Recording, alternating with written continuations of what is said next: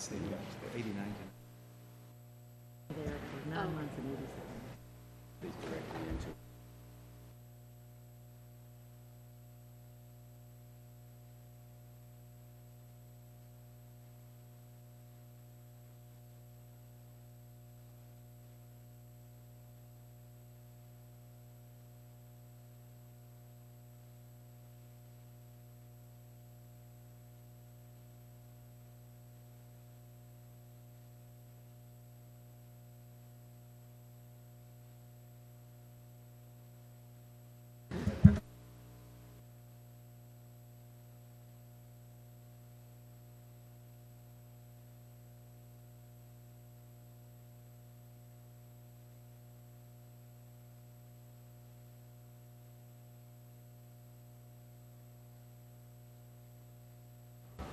Okay.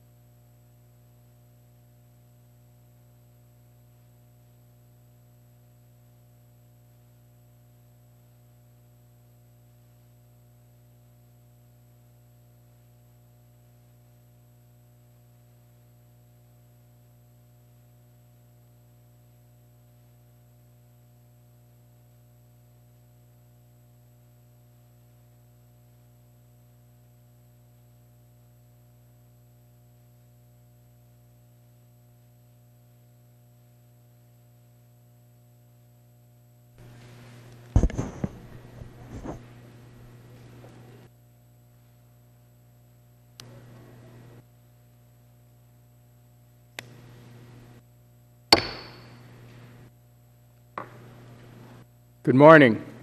The Domestic Policy Subcommittee of the Oversight and Government Reform Committee will now come to order. Today's hearing will examine how the bureaucracy of the private health insurance industry influences the relationship between physicians and their patients. This hearing is divided into two parts. Today, the subcommittee will hear testimony from patients and healthcare providers with personal experiences. The subcommittee will also hear from a former health insurance executive who will testify about internal practices of the industry, and two individuals whose focus is on health policy. Tomorrow, the subcommittee will hear testimony from top executives of the 6 largest health insurance companies in the United States. Now, without objection, the Chair and Ranking Minority Member will have 5 minutes to make opening statements, followed by opening statements not to exceed 3 minutes by any other member who seeks recognition. And without objection, members and witnesses may have 5 legislative days to submit a written statement or extraneous materials for the record.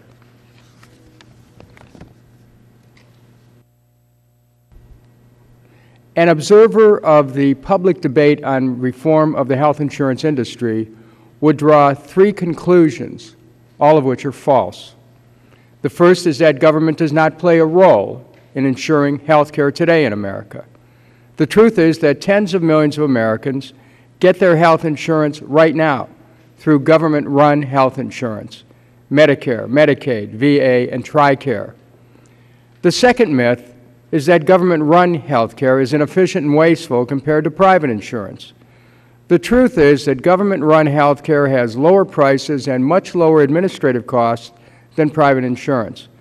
Government-run insurance negotiates harder bargains with pharmaceutical companies to get lower prices. It has no multi-million-dollar executives, no corporate jets, no dividends to pay, no lobbying expenses, no campaign contributions, no front groups to pay for, and no television advertising. Private insurers pay for all of these expensive things out of the premium dollars they collect, and these things have nothing to do to improve health care outcomes. The third myth is that bureaucracy is solely a governmental problem. The truth is that for millions of Americans, there are layers of corporate bureaucrats standing between them and their doctors, often on matters of life and death. And those bureaucrats work for the private health insurance industry. The hearing we'll hold today and tomorrow will examine the nature, costs, techniques, and consequences of the bureaucracy of the private health insurance industry. Wall Street considers paying for your cancer treatment a loss, and they want to see health insurers keep those losses to a minimum. They have a statistic known as the medical loss ratio, or MLR, that keeps track of how effectively private health insurance bureaucrats achieve that financial objective of keeping losses at a minimum. To please Wall Street, private health insurers have to deny medical claims, raise premiums, or both. Even as the rate of inflation of medical prices has increased, the share of premium dollars spent on medical care has come down to around 83%, from over 90% in the early 1990s. The state regulatory record and civil litigation dockets are replete with recent findings of wrongful denial and delay of health care by private insurance bureaucrats. For instance, in 2008, Pacificare, a subsidiary of United Healthcare, paid a $3.5 million fine, $25 million in waived premiums and reimbursement of medical expenses, and restoration of health care to nearly 1,000 patients to resolve violations of California law, including wrongful denial of 130,000 claims, incorrect payment of claims, failure to acknowledge receipt of claims in a timely manner, and for imposing the hassle of multiple requests for documentation already provided. Similar regulatory actions exist for nearly every private insurer. Private health insurance bureaucrats play with the lives of people, our constituents, and when they are at their most vulnerable, when they have a life-threatening injury, when their children develop severe diseases, when their parents are battling cancer. This is when the pressure that insurance companies can bring is the greatest. From an insurer's perspective, people who really need their health insurance to cover life-saving medical treatment threaten the company with medical losses, and investors want medical losses to be minimized in order to maximize profits. Pure and simple. The fact is that in America today, you don't know if your health insurance will take care of your serious medical bills until you become seriously ill or injured. By then, it is too late to shop around. You buy health insurance on blind faith that coverage will be afforded to you when you really need it. But you receive no guarantee from private health insurance, especially if you get very sick. And that contradicts the purpose of health insurance in the first place, to spread the cost of illness, especially serious illness requiring expensive care.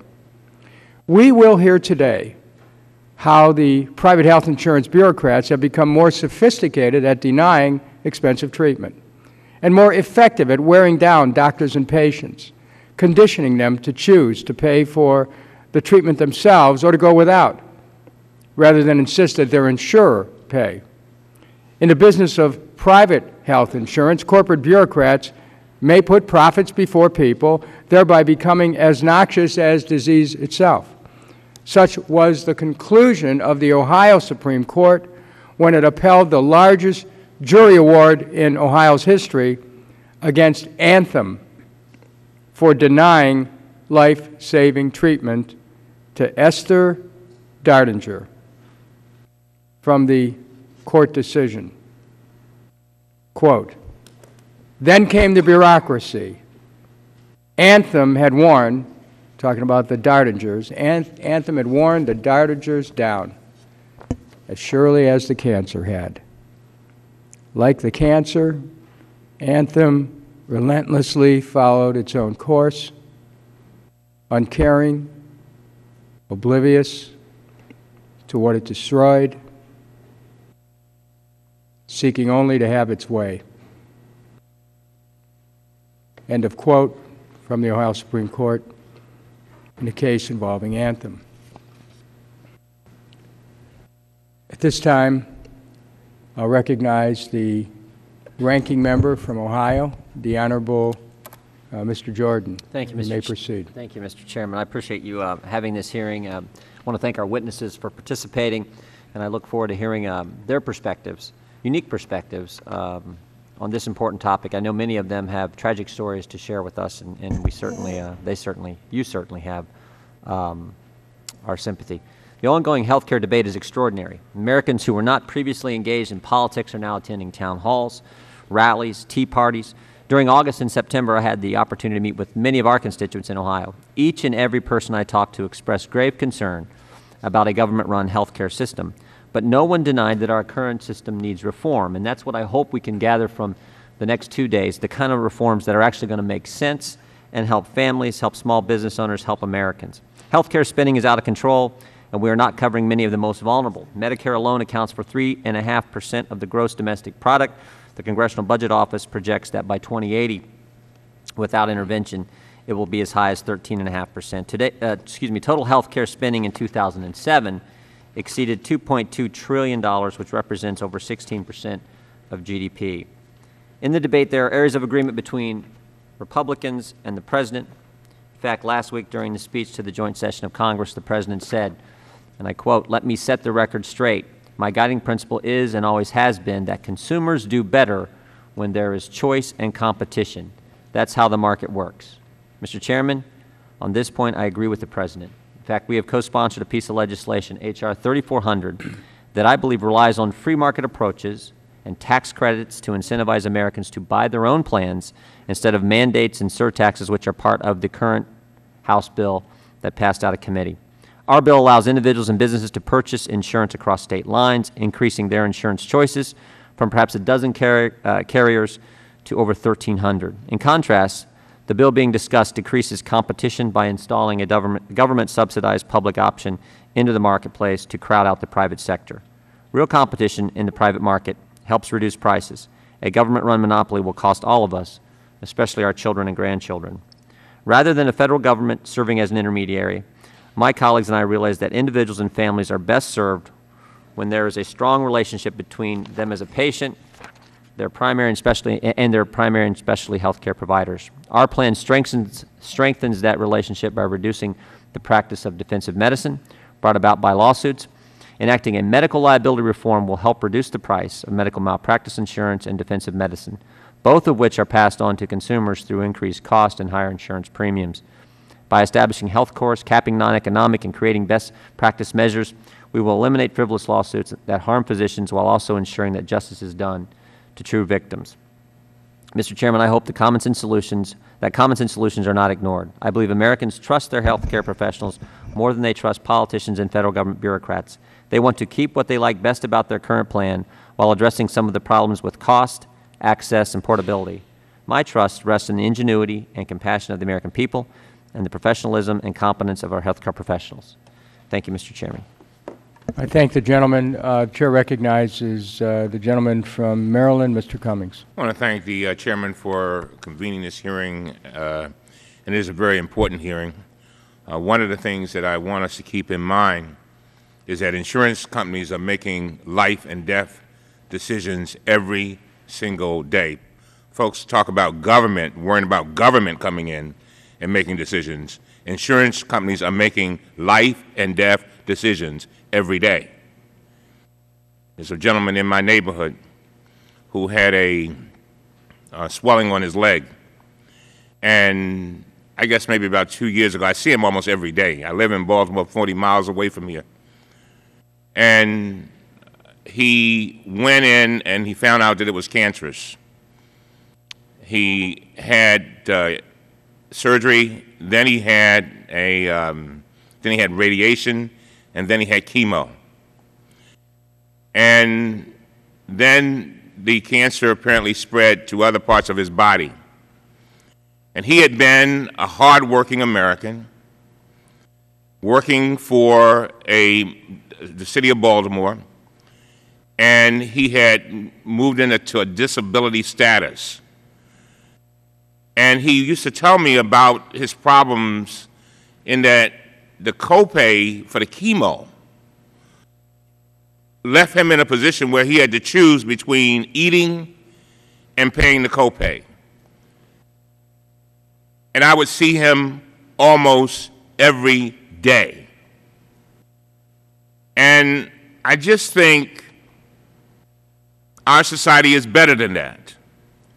This is a point in time where we must leave politics at the door and address the problems of all Americans. We need to keep in mind, as the President said the other night, over the last 2 years, 1 out of every 3 Americans have had a gap in their insurance coverage. And what does that say?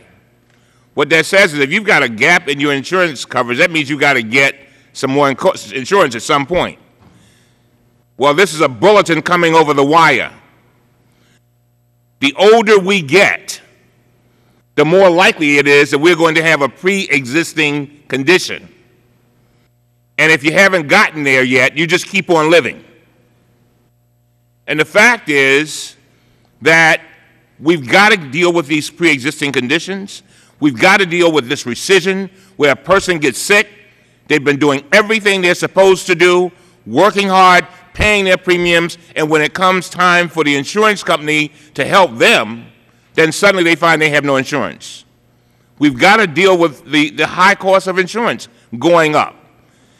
The President has said it, and we have said it. We want you people to keep what they have. But guess what? If it is too expensive, you won't be able to afford it anyway. That's a major problem.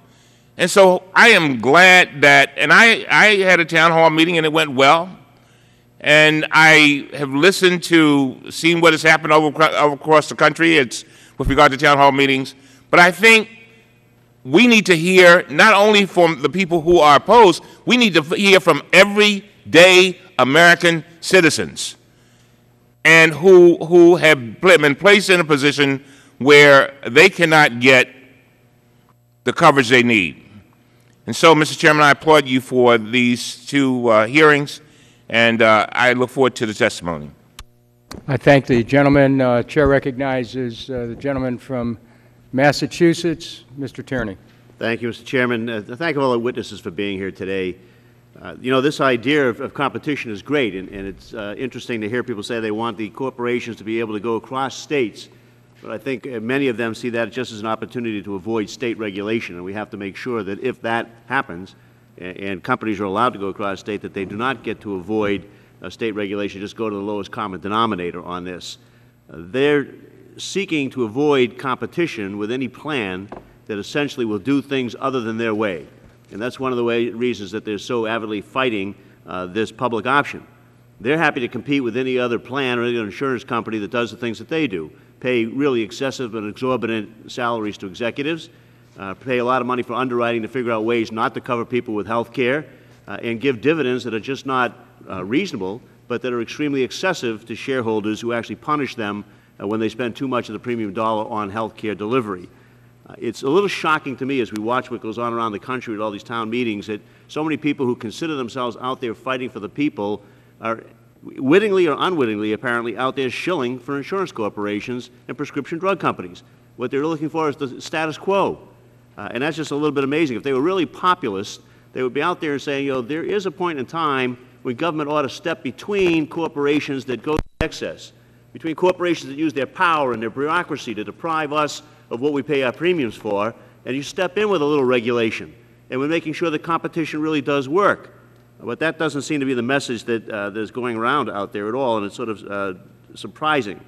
When you look at this medical loss ratio that the Chairman mentioned earlier, essentially, I think, Mr. Potter, you've discussed this on interviews as well, companies get punished when they show their medical loss ratio too high. In the 1990s, it was common for medical loss ratio to be 95%. Out of every $100 spent, $95 would go to health care, and $5 would go towards salaries and overhead and profits. And the companies were doing well. They were doing extremely well. Well, studies now show that in some instances that medical loss ratio is 57%. 57% of your premium dollar going for care and the rest of it going to them. I'd be on the streets pounding away saying, why isn't my government out there doing something to stop that? That's what's ridiculous. You want to go out and yell and scream and take the town hall meetings, go where the culprit is. They're the ones that are taking our premium dollars, and what do they give us in return? Rescission? You're in the middle of your care, and they go by and scrub your records and find out, there's a reason we don't have to pay the claim. Making sure that you have a pre-existing condition where you don't get coverage at all, or putting a cap on it. A cap on it. 60% of the bankruptcies in this country are directly or indirectly related to medical expenses families are experiencing, and 85% of those families had health insurance. That's what we should be on the streets protesting about. And that's why this bill should directly look in there and say, look, we need to put in some regulation. No more rescissions, no more unreasonable caps, no more incredibly high deductibles and copays, no more telling people pre-existing conditions are going to keep them off. And no more getting away with spending less than a reasonable amount of our premium dollars on actual health care services. You know, you can have a decent profit, you can have a decent salary, but $80,000 a day, as some executives were getting, and millions of dollars plus bonuses plus stock options, is not a good way to spend our premium dollar, and that's why this health care reform package ought to be as much about health insurance reform as anything else. And we have to move in that direction. And yes, there should be an option out there where people say, I don't want to go to that private company that gives us that kind of bad coverage. I'll take another option, a public option. And maybe it's drive these people to do the right thing. Maybe when they see that there's somebody not playing their game, that we're not just going to let people into the game who do it the way they do it, that they'll have to behave a little better. And that's what this is about, and hopefully that's what the American people are going to understand it's about, and we'll move in that direction. Thank you, Mr. Chairman. I thank the gentleman. We're now going to hear testimony from the witnesses.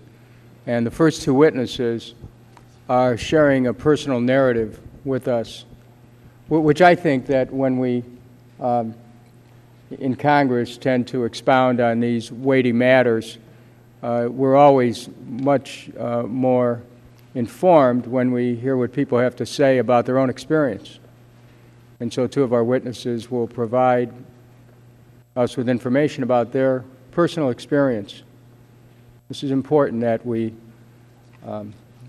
pay careful attention. Now, there are no additional opening statements, so we will receive testimony from our witnesses. I would like to introduce our first panel. Mr. Mark Gendernalik, is that right? Gendernalik. Gendernalik? Gendernalik, hard G. Okay. Mr. Gendernalik, is that right? Gender, okay. Gendernalik. Mr. Gendernalik is a teacher from Los Angeles, California, where he lives with his wife and 3 children. His daughter, Sydney, suffers from a rare neurological disorder known as infantile spasms. Ms. Erin Ackley is a resident of Montana, where she lives with her husband and their daughter. In 2006, Ms. Ackley assisted her father, William Ackley, in his struggle to obtain approval from his private health insurer for prescribed medical treatment. Dr. Melvin Stern, MD, has been in solo practice as a primary care pediatrician in Highland, Maryland for the last 28 years. In addition to direct patient care, Dr. Stern has been continuously involved in teaching of medical students, pediatric residents, and physician extenders such as physician assistants. Dr. Stern has served on the medical faculty of the Maryland chapter of the American Academy of Pediatrics and has also previously served as the chairman of the Maryland State Medical Society's Legislative Committee. Dr. Linda Pino, MD, is a physician and medical ethicist who consults and educates on issues related to health system operations, managed care, and ethics. Dr. Pino has worked in executive positions in a variety of healthcare organizations and as a physician reviewing hospital requests for admission at the insurance company Humana. Dr. Pino is now a nationally recognized expert on various issues related to health system operations and ethics, particularly managed care and insurance practices. And finally, Mr. Wendell Potter. Mr. Potter has served since May 2009 as the Center for Media and Democracy's Senior Fellow on Healthcare. Previously, Mr. Potter spent 20 years in a variety of communications positions for private health insurance companies. Mr. Potter was the chief corporate spokesman for Cigna Insurance Company. I want to thank each and every one of the witnesses for appearing before the subcommittee today. It's the policy of the Committee on Oversight and Government Reform to swear in all witnesses before they testify. I would ask that at this time, if you could rise and raise your right hand.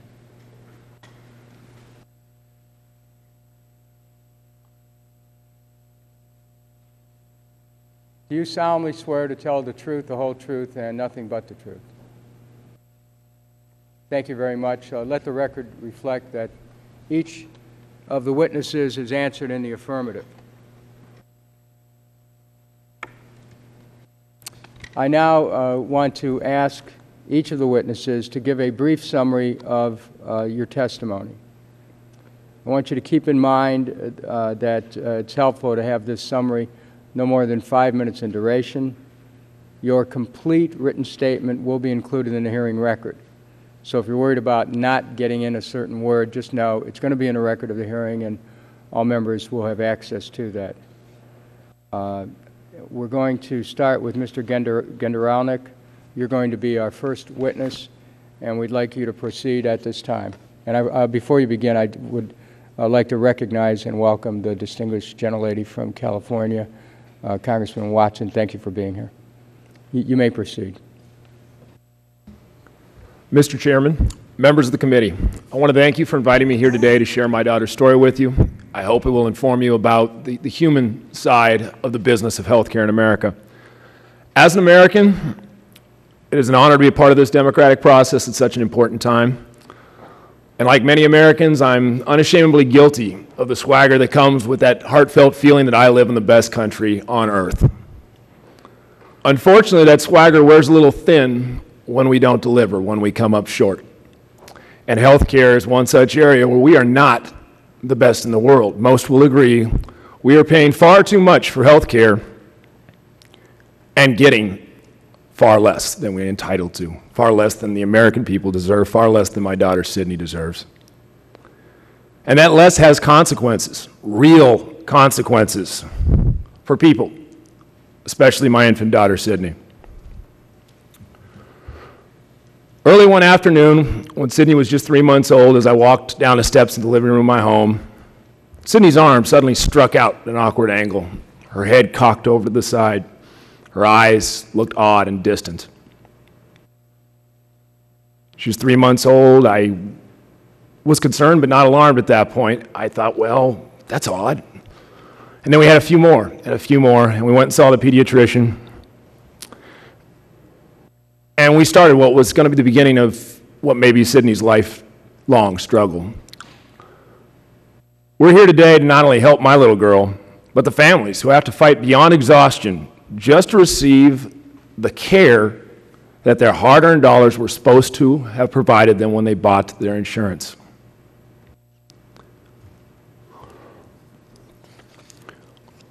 Soon Sydney was sent to a pediatrician, or from the pediatrician to a neurologist. That neurologist ordered an MRI with contrast dye and an EEG. He conducted his own EEG in office, sent out for the MRI to be done at UCLA Medical Center. The insurance company's medical group denied the medical center he wished to send her to, which was UCLA Children's Hospital. She was then sent to an imaging center, which is pretty much a storefront operation that just does X-rays, MRIs, images. Their staff were incapable of injecting my small daughter with the dye necessary to create the contrast to give my neurologist the images he needed. The end result was my neurologist didn't get the images he needed to accurately diagnose my daughter, but the medical group got to save a little money. The neurologist struggled through. We made the best we could out of it. We reached a point where he was coming to the point where he understood her diagnosis to be infantile spasms. It's a syndrome. It's diagnosed by an index of symptoms. We sent out for a second opinion just to be prudent. We ordered a second opinion. The insurance company authorized Children's Hospital LA to conduct the second opinion, then refused to authorize the neurologist there to do any of the diagnostics to form an informed second opinion. My wife took the day off work. She went to the neurologist at Children's Hospital LA, waited, was seen. That neurologist went to order the standard panel of diagnostics, was denied. We were then sent to UCLA, where they didn't even have a room for us. We were sent there on a loss leader by the insurance company's telephone agent to say, hey, go there, they're ready for you. Your authorization has been faxed. They weren't ready for us. My wife and my daughter spent the day without food other than the hospital snacks in the emergency room. When I finally got off work, they were able to tell us, I joined them at the hospital, they were able to tell us that they weren't able to service my daughter that day. They had no beds. They didn't know we were coming. When they finally were able to admit us 2 days later, they immediately did their panel of diagnostics. Those diagnostics confirmed the diagnosis of infantile spasms. They set out with the first course of treatment, the universally recommended course of treatment, a drug called ACTH. The medical group would not return a phone call to the whole pediatric neurology department at UCLA, a prestigious medical center. They would give them answers like, we'll call back today by 5. It's under review. After 6 days of being inpatient at UCLA, my wife or I living with my daughter in the hospital room, the doctors came in and said, we're going to have to discharge you. We can't get any response from your insurance company, from your medical group. After crying, I got angry. I tried calling the insurance companies myself. I was hung up on twice for only asking for a supervisor in a tone of voice like I'm speaking to you today. Finally, I called a state regulatory agency. They looked into it on my behalf, and we were able to mysteriously get an authorization number telephone to UCLA and to my wife No explanation, no written documentation, no anything. Clearly their plan was to exhaust us, to wear us out. My time is coming to an end here. I have to just conclude with a final statement, if you'll indulge me. Cindy's mom and I have spent so much time fighting to ensure her proper care that all too often I feel like her medical manager instead of her daddy. I need you people to let me be a daddy. I understand there's a lot of talk and a lot of ideas. The Consumers Union is here today with their own ideas on ways we can put consumers back into this competition scheme I hear about, because we're disenfranchised right now. All I want to do is go home and be a dad. Thank you.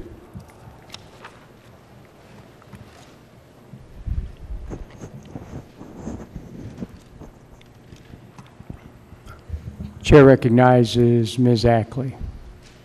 Thank you, Mr. Genderonic. Mr. Chairman, members of the committee, thank you for inviting me to participate in today's hearing on health reform. I am honored to have the opportunity to convey my family's struggle with the administrative measures and protocols used by my father's private health insurer and the lengths we went through to obtain his doctor-prescribed treatment in the form of a bone marrow transplant. What follows is an abbreviated version of our emotional journey as my dad fought for his life when his insurance company set up one bureaucratic roadblock after another. My father, Bill Ackley, dedicated 31 years of his life to the children of Montana as a public school teacher and administrator. In 2003, he retired to Florida, trusting his group health insurance through Blue Cross Blue Shield of Montana would continue to pay as they had for 16 years for the medically necessary treatment of his chronic lymphocytic leukemia. In 2005, my dad's doctor determined that he needed a bone marrow transplant because his chemotherapy regimen was no longer effectively managing his cancer. My father was accepted into a transplant program, and on December 1st of 2005, an unrelated donor match was found. In January of 2006, my dad began 2 rounds of intensive chemo to suppress the disease in preparation for his transplant. 4.5 months after finding a donor, we were euphoric on April 14th when my dad's transplant doctor gave him the news that his disease had responded well to the treatments and he was ready to proceed with a mini transplant. However, we mark this as day 1 of our unexpected and emotional struggle with Blue Cross Blue Shield of Montana. Because his insurance had paid for all of the treatments leading up to the transplant, including the donor search and testing, you can imagine how shocked and heartbroken we were a week later when his insurance notified the hospital, not my parents, that it was denying the mini transplant, claiming the procedure as investigational. For the next 60 days, we continued to run around in circles with the insurance company, never actually speaking to a human who could discuss my dad's case to obtain approval for my father's prescribed treatment while his body was still receptive to a transplant. On the surface, this might not seem like a long time, but when a loved one is going through a life or death struggle, you can hear the clock ticking every minute. My dad's doctor submitted a different request for a full transplant, which had been performed for nearly 20 years, but that too was denied on grounds that it was investigational. It is important to note that both transplant protocols were approved treatments under Medicare.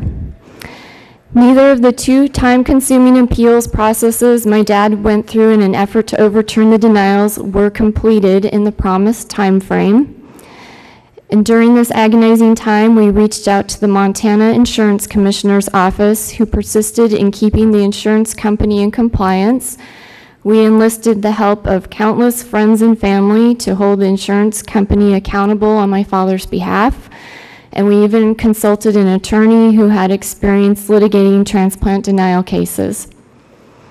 On day 48, my dad was readmitted for another round of intensive chemo as his cancer was growing rapidly again because we were waiting for transplant approval.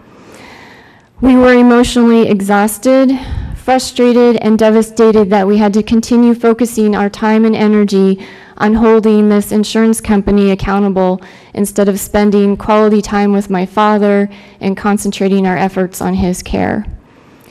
Due to his persistence and refusal to accept that unreasonable insurance company denials would be the deciding factor in his life and death struggle with a disease he had lived with for 20 years, my dad was finally transplanted with the stem cells of a selfless, anonymous donor on August 17th, 126 days after the first transplant request. What would have happened if the first transplant request had been approved? We will never know. We do know that he never returned home. We spent Christmas with him in his hospital room, and he did make it to the new year. My dad passed away on January 3rd, 2007, at the age of 59, leaving behind a grieving widow and daughter, and missing the chance to share his joy of life with his only grandchild, Eliza, born 17 months later. My written testimony includes a very detailed timeline of our struggle with my father's insurance company, and I sincerely hope that you will read it and consider the implications of how an agonizing and bureaucratic denial and appeal process changed the course of my father's treatment and affected his chance for a successful life-saving transplant. Thank you.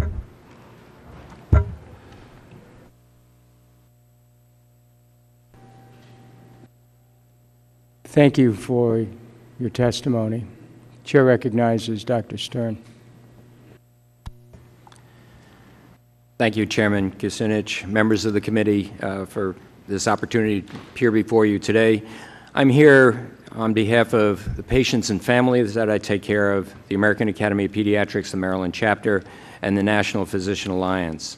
As it's already been noted, I've been in practice in primary care pediatrics for approximately 30 years in Maryland, and have spent a fair amount of that time advocating for my patients and my families in the public policy arena. And one of the templates that I utilize for reviewing public policy is, if it makes sense for children, it makes sense for the community. If it doesn't make sense for children, we better go back and re-examine it.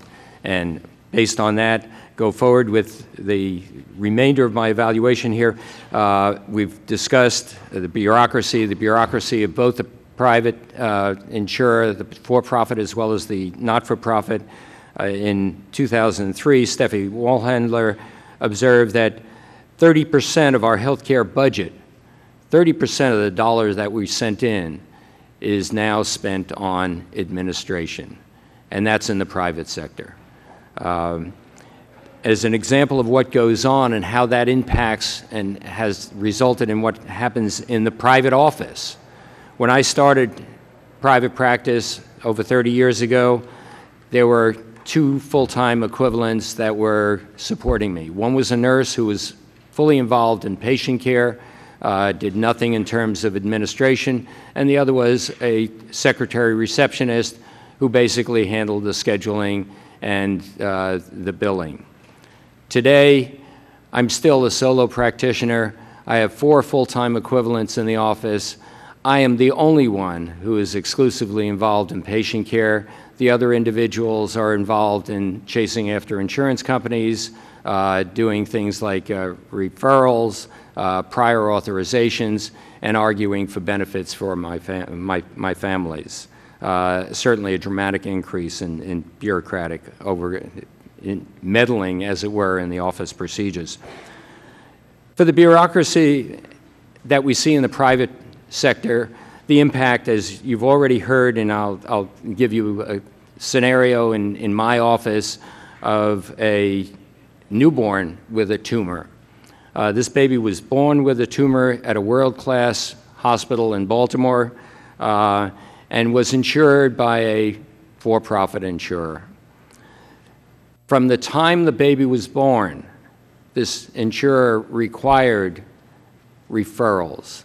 Now recognize, I had never seen this baby.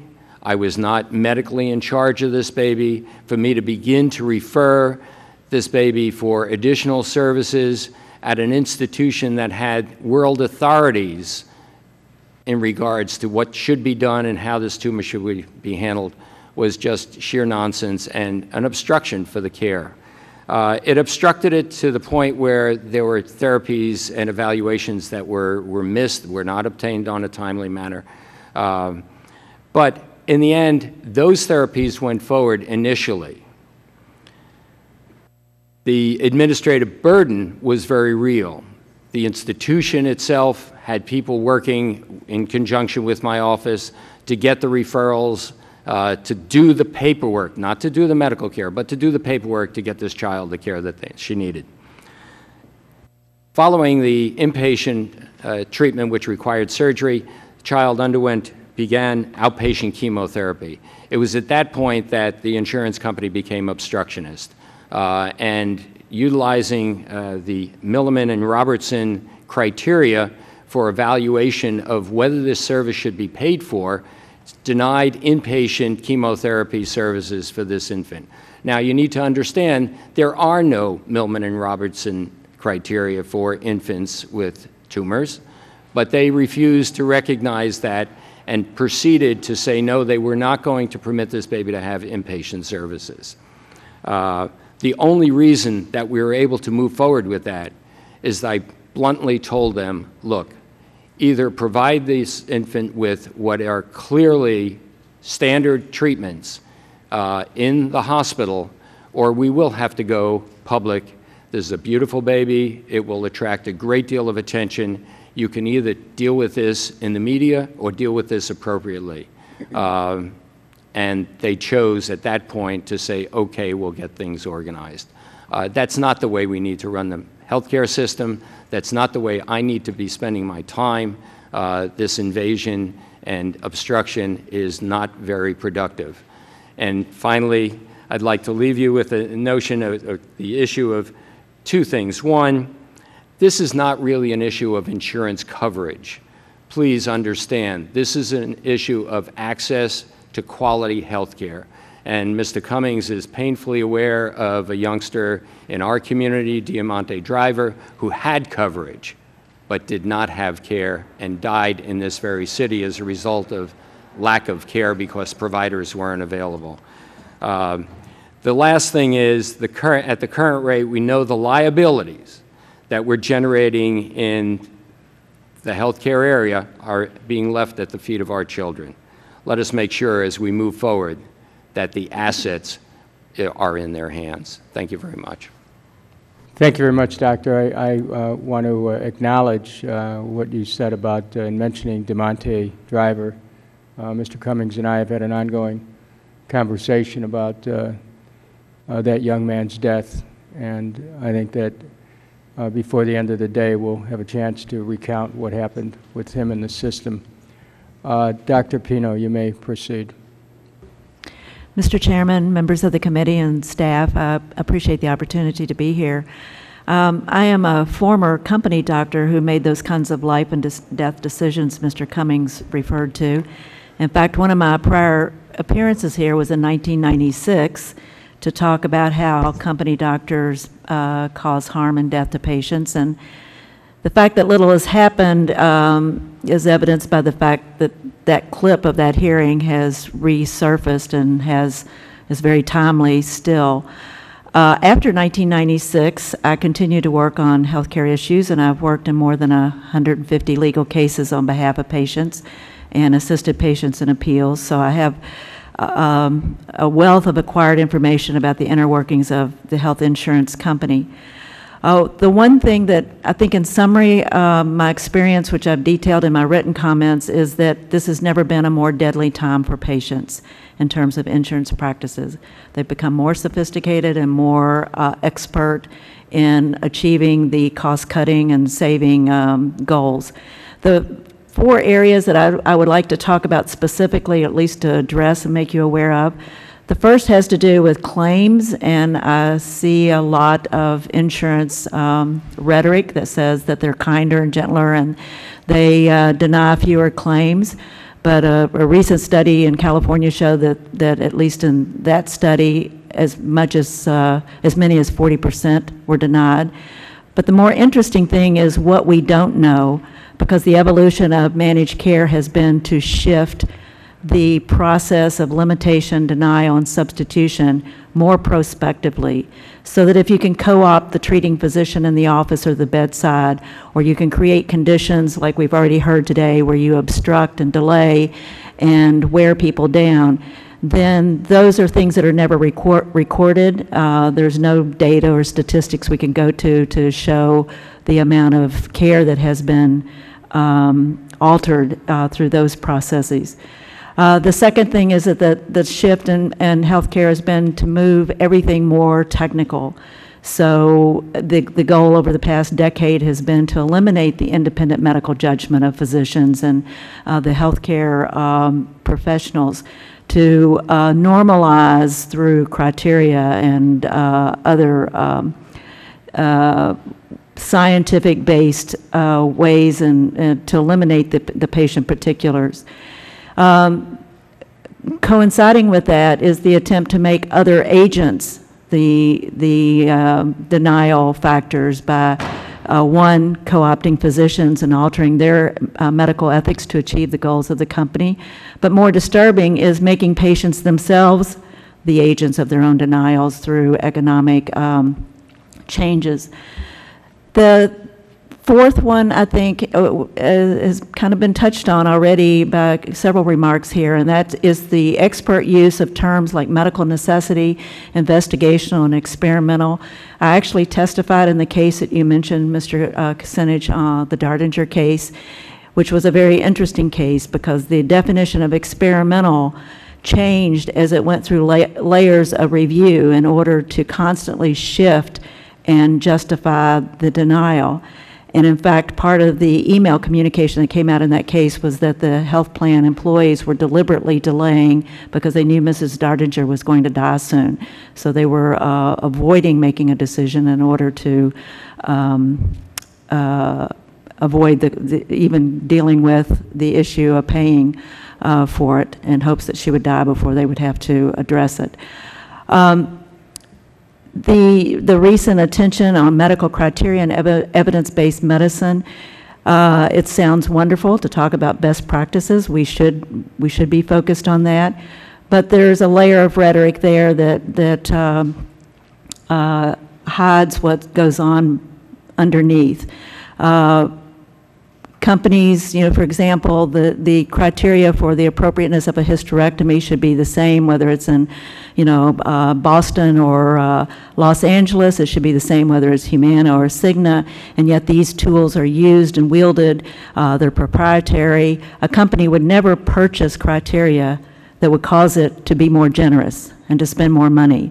So these criteria are used deliberately to justify denials and to limit care, and these tools are being developed using public research and should be transparent and should be publicly available. There are so many things that I could go into that I have seen in all the cases, and as I said, I went into detail in the written remarks. But I think the last two things I'd like to sum up is that patients are not mere anecdotes, and that's the way the insurance company would like to dismiss any claims of adverse effects on patient well-being or health. And the last thing is that they operate in an ethical and legal void. There's no medical ethics when you're working on behalf of stockholders.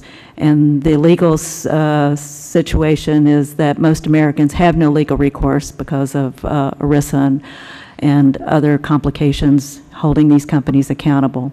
So I personally believe we will have no health reform unless we reform the health insurance industry to a system that is ethical and patient-centered. Thank you very much. Thank you, Doctor. Mr. Potter, you may proceed. Thank you. Thank you, Chairman Kucinich, Ranking Member Jordan, and members of the subcommittee for this opportunity. The title of today's hearing serves as an important antidote to some of the rhetoric about who or what stands between a patient and his or her doctor. I know there are many who fear the idea of a government bureaucrat in that space, but the alternative has proved much more fearsome. The status quo for most Americans is that health insurance bureaucrats stand between them and their doctors right now, and maximizing profit is the mandate that has simply overtaken this industry. As members discuss the various compromises that undoubtedly will be floated in the coming weeks, I encourage you to look very closely at the role of for-profit insurance companies in particular, and the role that they play in making our health care system both the most expensive and one of the most dysfunctional in the world. I know this hearing and others you are holding will help members of Congress look beyond the misleading and destructive rhetoric making the rounds and the headlines and help provide a real sense of what life would be like for most of us if the kind of so-called reform the insurers are lobbying for is enacted. An estimated 25 million Americans are now underinsured for two principal reasons. This is in addition to the 45 million people who are uninsured. First, the high deductible plans that many of us have been forced to accept require us to pay more out of our own pockets for medical care, whether or not we can afford it. Secondly, the number of underinsured people has increased as far more have fallen victim to deceptive marketing practices and bought what essentially is fake insurance. The industry is insistent on being able to retain the so-called benefit design flexibility, so insurers can continue to market these kinds of often worthless policies. The big insurers have spent millions of dollars acquiring companies that specialize in what they call limited benefit plans. An example of such a plan is marketed by one of the big insurance companies under the name of Starbridge Select. Not only are the benefits extremely limited, but the underwriting criteria established by this insurer essentially guarantees big profits. Pre-existing conditions are not covered under the first 6 months. The employer must have an annual turnover rate of at least 70%. So most workers don't even stay on the payroll long enough to use their benefits. And the average age of employees must not be higher than 40, and no more than 65% of the workforce can be female. I'm sure you've all heard insurance executives say over the past few months that they are bringing solutions to the table this time to help you address the problems of the uninsured and the underinsured. If they were to be completely honest, however, they would tell you that the solutions they really have in mind are moving millions more of us into high deductible and limited benefit plans. If Congress goes along with these solutions, the bill it sends to the President might as well be called the Insurance Industry Profit Protection and Enhancement Act. That said, the executives you will hear from tomorrow rarely use the term insurance to describe their businesses these days. They refer to their companies now as health benefits companies or health solutions companies, and for a very good reason. They have been moving rapidly away from the risk that insurers used to assume for their customers and toward a business model that enables them to administer benefits for large self-insured companies and also to shift the financial burden of health care to individual workers if their employers are not big enough to self-insure. If I were a member of the subcommittee, I would ask the executives tomorrow about this trend. I would ask them what has been happening to their fully insured books of business in recent years. If they're honest, they will tell you that it has been shrinking and that they have been taking deliberate actions to make it shrink. According to a recent story in the Wall Street Journal, the 7 largest for-profit health insurance companies have seen a decline of 5 million members in their fully insured books of business just since 2007. I would ask the executives why this has happened and if they expect this trend to continue, and I would ask them what kinds of businesses are fully insured these days. Again, if they're honest, they will tell you that they are primarily small to mid-sized customers that are not large enough to self-insure. Members of the subcommittee, that does not bode well for the future of this country or our economy, as most of the job growth in the U.S. is occurring in small to mid-sized businesses. I would ask the executives what kind of health benefit plans they're marketing now to small businesses and to businesses with a high rate of turnover among employees. If they're honest, they will tell you they're marketing limited benefit or high deductible plans to these businesses. I would ask Aetna and Cigna in particular why they are sponsoring the first annual voluntary benefits and limited medical conference in Los Angeles next month. And I would ask them what voluntary really means. If they're honest, they will tell you that workers enrolled in voluntary benefit plans pay the full premium as well as high out-of-pocket expenses. Their employees do not have to pay a dime. Their employers don't have to pay a dime toward their employees' health care benefits. And many of these plans actually prohibit employers from subsidizing the premiums. As the organizers of the Los Angeles Conference notes on its website, voluntary benefits and limited medical plans are a multi-billion-dollar industry and one of the fastest-growing segments in the health insurance industry. Another question you might consider asking is how much money insurance companies make from investments by delaying payments to health care providers. As you know, doctors now have staff members dedicated solely to trying to get insurance companies to pay claims that have been denied. The longer an insurance company can avoid paying a claim, the more interest it can earn from the float. Mr. Chairman and members of the subcommittee, this is the current state of the inadequately regulated free market system the healthcare companies want to preserve. We already have 25 million Americans who are underinsured. If the insurance industry gets what it wants out of reform, that number will grow very, very fast in the years ahead. People you know, your constituents, maybe even your sons and daughters and your grandchildren, will be joining the ranks of the underinsured, and they will be forced by law to pay private insurance companies for their lousy coverage. And you and I and other taxpayers will have to subsidize the premiums for those who cannot afford them. I implore you not to let that happen. Thank you for considering my views. Thank you very much, Mr. Potter, for your testimony and also your expression of civic consciousness. I want to, just before I begin my questions, I just want to say how deeply moved I was to hear the testimony of Mr. Gender-Nalik and Ms. Ackley. How's your daughter? She's improving gradually. Her condition is hard to treat seizures, has a hard to treat seizure disorder. We've been through many pharmaceuticals, and currently she's on what's known as the ketogenic diet. It's a medical diet designed to alleviate seizures. We're having some success, but she's way off her benchmarks. If we don't arrest the seizures, her cognitive development will leave her severely mentally retarded. Well, your family shall remain with her in our thoughts. I just also want to say to Ms. Ackley, I had the chance to read the exhibits, but in particular the obituary of your dad, who was obviously a wonderful person. And I can imagine what it's like for you to testify. I have to tell you, you know, when I was listening to both your testimony, I'm sure this is true of other members, it wasn't just hearing the words, I could feel it in my heart. And this is the kind of testimony I think that can move the country. And, you know, I just, you can feel this.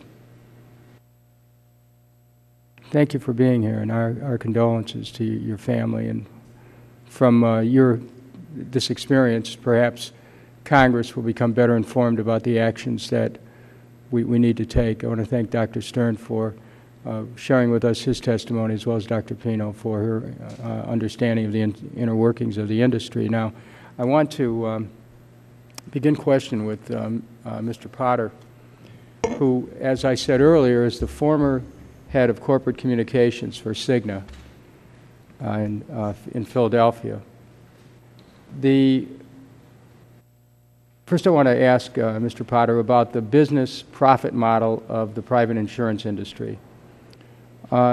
What is the business model of the insurance companies? How do they make money? They make money by avoiding as much risk as possible, and often by dumping people who are sick. And they do this through a variety of means. One is delaying or denying care. Another is to rescind policies that we've read about in the news and has been the subject of some subcommittee hearings, in which people who've been paying their premiums for many years, when they get sick and have high medical bills, the insurance company will review their original applications, and if they find any reason to cancel it, they will.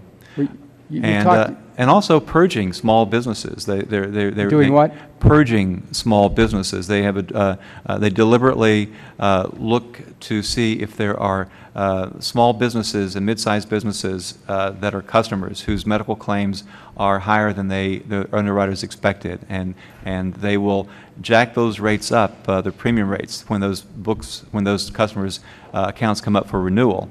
And they'll jack them up so high that these businesses have no alternative but to drop their insurance coverage. They can't afford. That's why we've had such a drop in the number of small businesses over the years.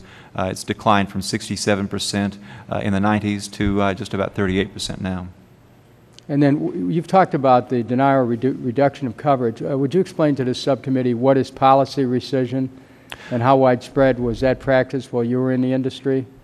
Yeah, policy rescission happens, this is in the individual market, not so much in the market in which people get their coverage from or through their employer. Many people don't have the option of getting their coverage through their employer. And you have to fill out an application if you want to get coverage, of course.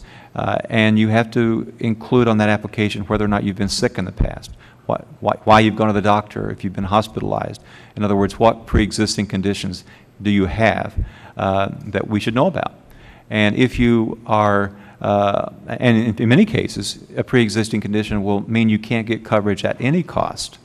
And also, children who are born with birth defects ultimately will not be able to get coverage in this system we have now. So it is a means of being able to, again, call the sick to avoid paying claims. And if you fail to disclose something and you get sick and there are high medical bills that are sent for payment to your insurance company, they'll look at your application and they'll look to see if maybe you've inadvertently or even purposely not disclosed something. Can you, one of the things that we've been hearing in the past few weeks is how the private insurance industry uses special interest groups to craft, market, and send a message that the industry wants to send. Could you explain how this happens, and can you comment on how the industry wants us to believe that they're there to help us to get healthier? What do they think they're doing? And who are they talking to? Yeah, the industry, and I know this from having worked in on a lot of trade association committees over the years, and serving on strategic communications committees, they plan and carry out duplicitous PR campaigns. On one level, duplicitous. One is I call the charm offensive, in which they will come here and they will tell you that they're in favor of reform, and they'll be working with you as good faith partners and with the president. And they'll say the same thing they said in 1993, 94, that they're in favor of getting rid of the pre-existing condition clauses and in favor of avoiding or making or the cherry picking that goes on. And so they'll say one thing and do another. Yeah, exactly. Did they do that consistently? They do it consistently. They say what they think you want to hear, and that's the charm offensive that they carry out. And they'll talk about how much they're in favor of bipartisan reform, for example. Behind the scenes, they will be conducting these covert PR campaigns. And they work through big Washington-based PR firms or New York-based PR firms that set up front groups for them. Like in the 90s, a group called the Health Benefits Coalition was set up. And it was presumably a business coalition, but the funding came largely from health insurance companies. And the sole purpose was to kill the patient's Bill of Rights. When you say front groups, you mean these are groups that they then mobilize to try to present themselves as representative of public opinion? That's right. And they employ a lot of PR tactics. And they work also with the media and with members of Capitol Hill. But with the media, the PR people who have connections with producers and reporters will feed messages to them, talking points, and there are a lot of reporters and producers and pundits who are very sympathetic to them. I'm looking forward to having a chance to ask Mr. Potter some more questions, but my time has expired, and I want to, before I recognize Mr. Jordan, I want to acknowledge the presence of the gentlelady from Ohio, Ms. Capter, who's joined us. And Mr. Jordan, you may proceed for 5 minutes. Thank you, Mr. Chairman. And I apologize to the committee and to our witnesses. I had to jump out. I'm in another committee going on just next door as well. Mr. Jordan, we're always in awe of how you can be in 2 committees at one time, but we're glad you're here. Thank you for this important hearing and for the witnesses' testimony. And to Mr. Gendernalik and Ms. Ackley, I mean, your stories, I think every single American would agree what you went through is wrong. You pay your premiums. You're honest when you sign up for your contract. You should not have to go through the harassment and the things. I mean, this is coming from, you know, conservative Republican that says what happened there is wrong. Americans, seems this whole healthcare debate as it's unfolded here the last several months, Americans hate being told what to do. And this idea that somebody's going to get between them and their family and their doctor, whether it's the insurance company or frankly whether it's the government, is just something that just doesn't sit well with them. So I think there are things we have to focus on that empowers the family and doesn't have what you described you know, take place. I liked what I think Dr. Stern said earlier. I'm old enough to remember as well when I was a kid going into the family doc, and there was typically one person out front, and in those days it was typically a lady, taking care of things in the reception work, and maybe she was there, that individual was the nurse as well. Today there are more people out front complying with all that bureaucracy, whether it's government or insurance. There are more people out front than there are in the back trying to get you well. And that's a problem, and that's what's so frustrating to so many Americans. Let me just walk through some of the things I outlined in my opening statement and just see, and I'll go to Dr. Stern if I could. Do you think we need some liability reform in our current healthcare system? Do you think that's appropriate? The short answer is very definitely yes. Do you think there's the need for more empowerment, say health savings accounts, association health plans? I can remember just 2 weeks ago I was given a speech before I even talked to the group, had a husband and wife walk up to me, small business owners. They're in the business and they have 2 employees, and they said, you know, Congressman, we would love the ability to pool together with other similarly situated, other small business owners and use the economies of scale to, do you think that makes sense in our health savings accounts, association health plans, as part of a way to empower people and help with our cost and help with our system? There's a conflict there. The issue of pulling together and generating much larger insurance pools makes an infinite amount of sense. And in fact, in Maryland, we do have a small business pool. Mm-hmm. The issue of the health savings account and the notion that the consumer can be empowered to spend that dollar more wisely just flies in the face of what the actual market is. Medicine is not a free market. I agree with that. No way.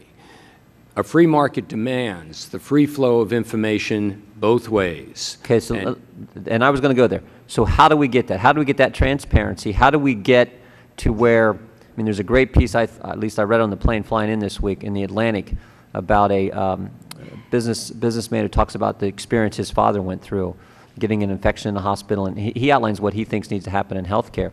And he talks about the fact that it's not a free market, and it's always somebody else who's paying the bill, and that's the fundamental problem. So tell me what you think needs to happen so we do get the transparency we need to have the right kind of market out there.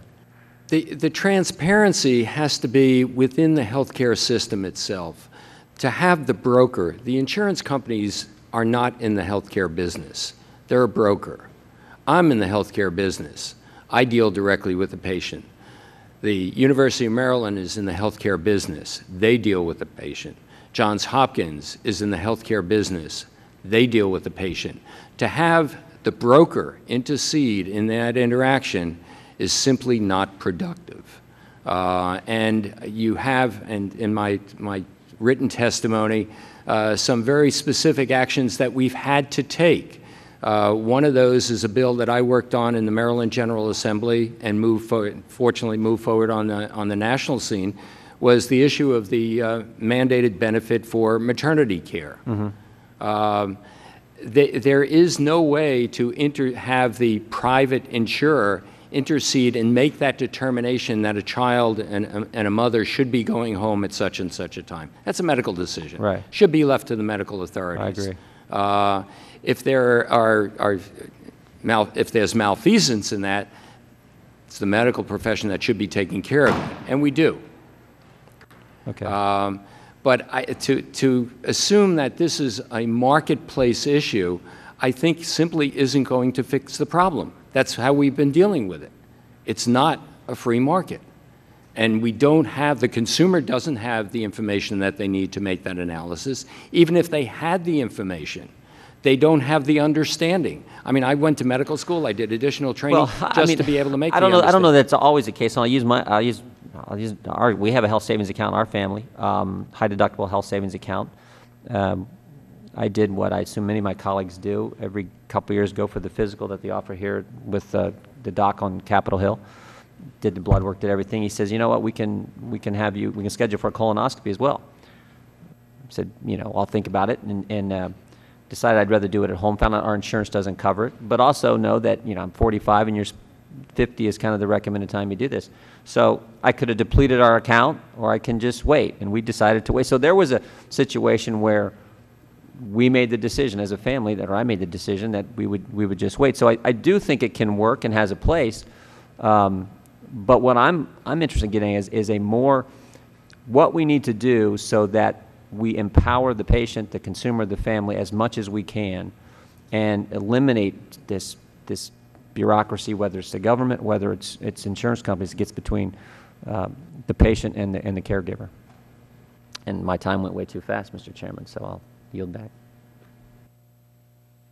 I thank my colleague from Ohio. Before I introduce Mr. Cummings for questions, I want to acknowledge the presence in the audience of some visitors who have come to Capitol Hill to indicate their concern about the reimbursement policies with respect to prosthetics. So I want to acknowledge your presence. See the young man in the front row.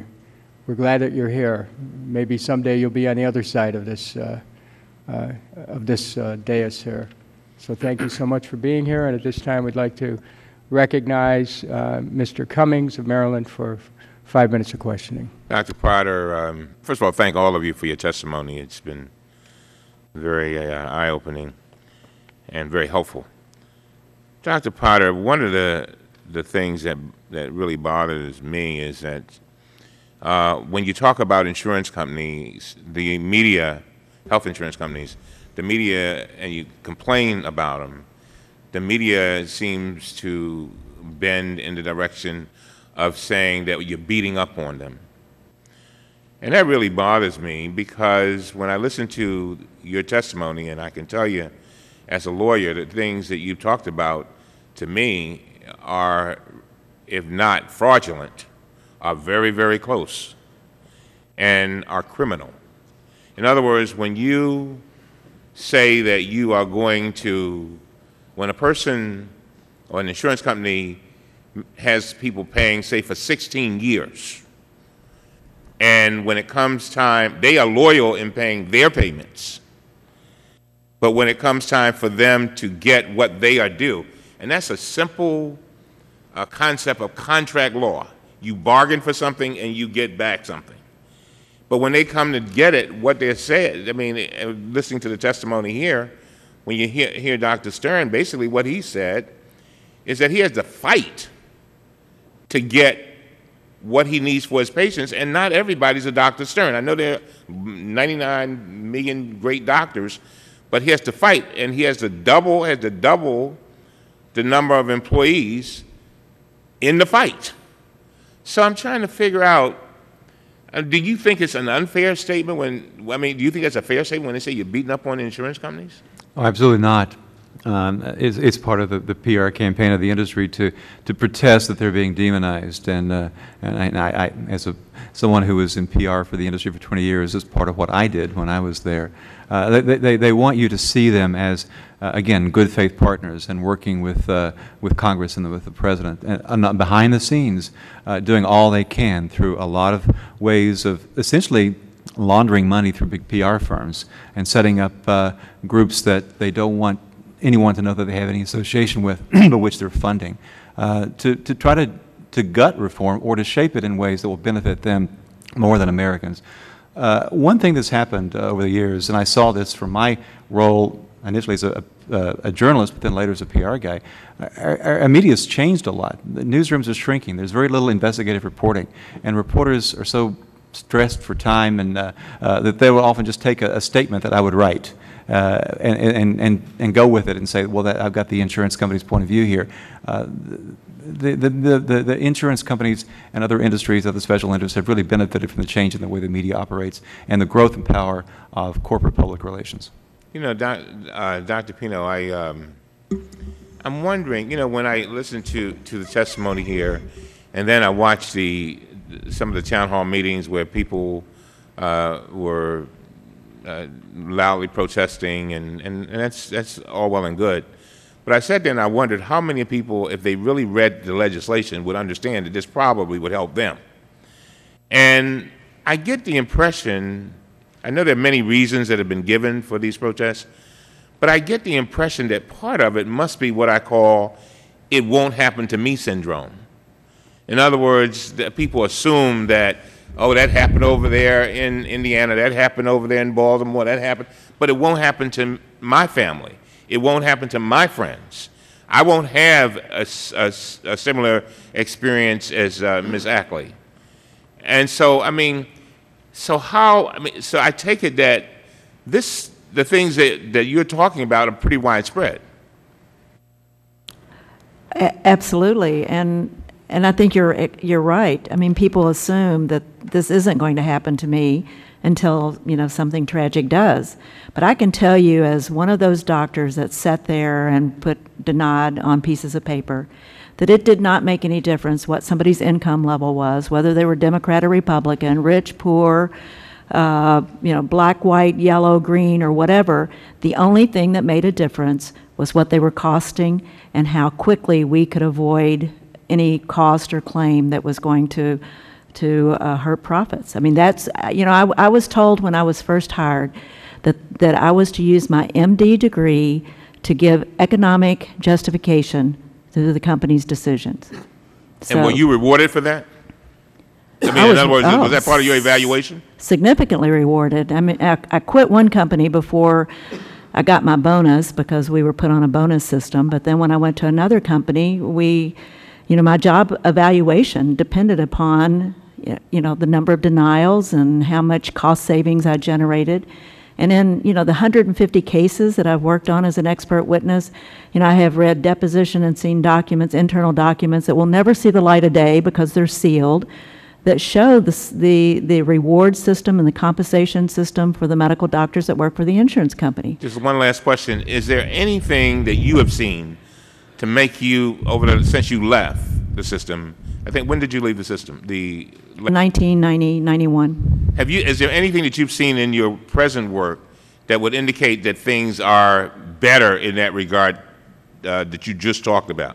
Oh, absolutely not. It's far worse. Everything is more evolved, more sophisticated, more technical. The methods, the difference between the methods I used to deny care and the methods that are used now is like the difference between surgery with a kitchen knife and a laser gamma knife now. It's just that much more expert. Thank you very much. Thank you, Mr. Chairman. Chair recognizes Mr. Tierney. You may proceed. Thank you very much. Mr. Gendernalik and Ms. Ackley, I can't think of any question for either of you that would do a better job than what your testimony did in laying out what some of the issues are. So I do want to thank you for being with us here today. I know how difficult it must be on that. Mr. Potter, I want to go back to you again because someone's going to get between the patient and their medical provider one way or the other, the way our system is set up. Not everybody in my district, certainly not even the majority of people in my district, can afford to put money into an account of some sort, and if they do, they're still going to have an insurance company somewhere involved in that. So clearly that's not the answer that we're talking about here. We can regulate, if we try to regulate, prohibiting rescission, prohibiting a cap on the insurance, and perhaps prohibiting exclusion for pre-existing conditions, but would have to be pretty good at policing to make sure the companies don't just do it anyway, or that they don't try to pay fewer claims in some other way. It would seem to me that one way to do it is to just say that a certain percentage of a premium dollar has to be spent on medical services. So the medical loss ratio, maybe we go back to where it was in the 1990s to 95%. That would be one way of going at it. You agree? I do agree. Okay. And the second one is competition with somebody or something that doesn't play by the rules that they play. Right. All right. Right now, they're happy with competition. Let's have competition as long as we're all in on this game of trying to make sure our medical loss ratio is low, our salaries are high, our profits are high, and we have these different ways of excluding coverage. And I think, would you agree that that's where the public option comes in? That if you don't have something like that, we're never really going to get at the crux of this? Absolutely. There is some competition, but there's far less now than there was back in the 90s. It's one reason why the medical loss ratio has been able to drop so much. There's such power concentrated in the hands of now 7 very large for-profit insurance companies that 1 out of every 3 of us is enrolled in some kind of a benefit plan managed by one of those 7 big companies. They are accountable to Wall Street. They're not accountable really to you and me, and we can become victims of their striving to meet Wall Street's relentless profit expectations. There is no counter to that right now. They're all playing by the rules that they establish in the marketplace. There is no government benchmark. They set the rules. They determine what kinds of policies we'll be able to have, what kinds of policies your employer will offer to you. They run the show. They have an enormously tight grip on our healthcare system, far, far more now than did in 93, 94, and they're richer and stronger, more powerful, and more influential than ever before. A public option is absolutely, absolutely vital. Now, I would think that people in the streets ranting and raving would be ranting and raving about that kind of practices that we're talking about engaged in by the insurance companies. If that would really get your blood boiling. You would say, now that would be a populist motion, that people would be out in the street saying, why is our government letting them get away with that? Why aren't they stepping in and protecting us? Yeah, so on the Oversight Committee here, we're used to following the money.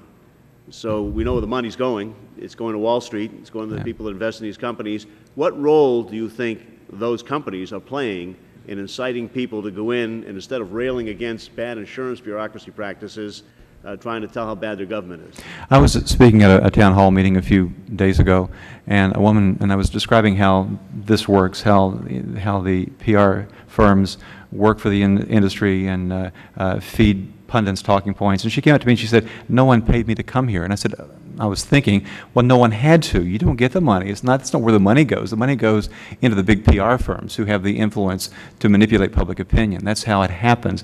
And I did ask her, to Congressman Cummings' point, are you absolutely certain that tomorrow your insurance is going to be there, that your son or daughter is going to be enrolled in a benefit plan that provides protection?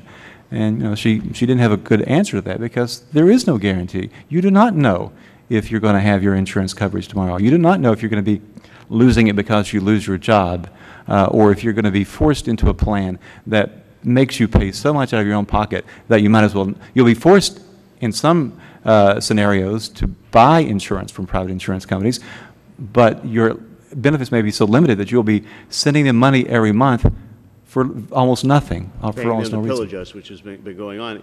Just tell you one little anecdote from an individual that came into my office, just ranting and raving about the public option, and I tried to explain what that would do. He said, "Look, I like my company now." I said, "Fine, then stay with your company." He said, "Well, except if I get really sick or somebody in my family gets really sick, I don't use the company.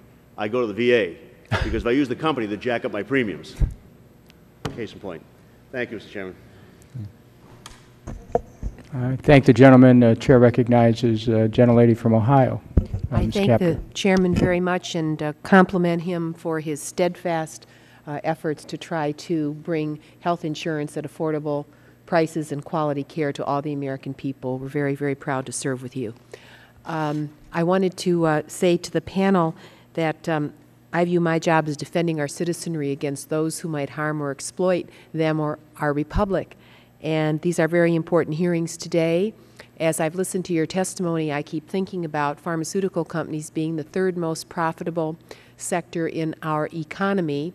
In the district that I represent, you can't turn the TV on without being besieged by all these ads from the pharmaceutical companies. I don't know if that's true in every district in the country, but they're sure spending a lot of money on advertising. And I keep asking myself, if you have a doctor, what do you need all those ads for on the television? It's very curious what's happened. That wasn't true 20 years ago. It's true today, and I can see with the kind of profits they're making where they're putting some of those dollars. Yet I have people from my district. I border Canada up in northern Ohio, and I can't tell you how many people from my district have to go to Canada because they cannot afford medicine in the United States of America. Yet I see these ads on television, I'm thinking, what doesn't fit here? How are these dollars being used versus what the need is? The insurance companies are the 9th most profitable industry in this country. And Mr. Potter, I think you talked about 7 companies now having a third of the market. Yes, that's right. And we heard that yesterday at a hearing by the former head of Cigna Corporation, who I believe will be before this committee this week. I remember back to our beloved Uncle Skip from our family, and he used to confide in me, and as he became older and had infirmities, he said, Marcy, here's all my insurance. Now, this is a man that was on Medicare, and he emptied out his billfold, and he pulled out all these policies, Art Linkletter policy and this policy and that. I said, Uncle Skip, why do you have these policies? You don't need these policies. You have a supplemental and you have your Medicare. He says, well, just in case. And I keep thinking to myself, I thought, Uncle Skip, why didn't you tell me about this before? You don't need to spend your money on these. I said, and frankly, with some of the exclusions, this wouldn't give you anything. But he really didn't know. He was not an uninformed person, but he was afraid. He did not have a college degree. And I asked myself, how many Uncle Skips are out there in our country who are buying unnecessary policies that are duplicative? And even with our area offices on aging and so forth, we can't reach every citizen to help them make wise insurance choices. So my questions to you really are, the bill that the President has proposed has language that only encourages for the pharmaceutical companies price negotiation for the cost of prescription drugs. Within the VA, within the Department of Defense, we actually negotiate. It is mandatory.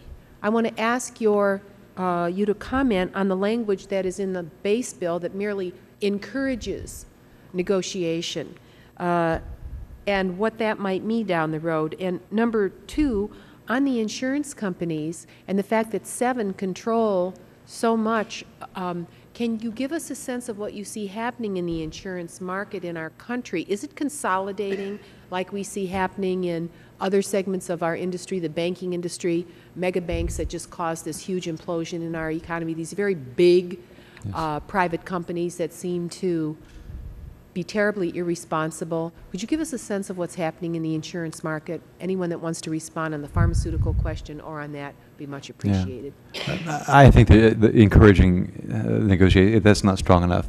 You're exactly right. Another gentleman I heard was talking about he got his care through the VA, and he needed medication that cost him a modest amount of money, but he knew that in private insurance, he would have to pay about $300 this medication. He was able to pay through the VA a small fraction of that. So it makes a big difference. And in the lives of people who are, the median household income in this country is just $50,000. The average price of a premium that you get through the workplace for a family is $12,500. If you're shifting more of the financial burden for either drugs or care for the doctor, or whatever, there's not much money left over to pay the rent or buy the groceries. To your point about the 7 large companies that control the industry, they have become so big through mergers and acquisitions over the years.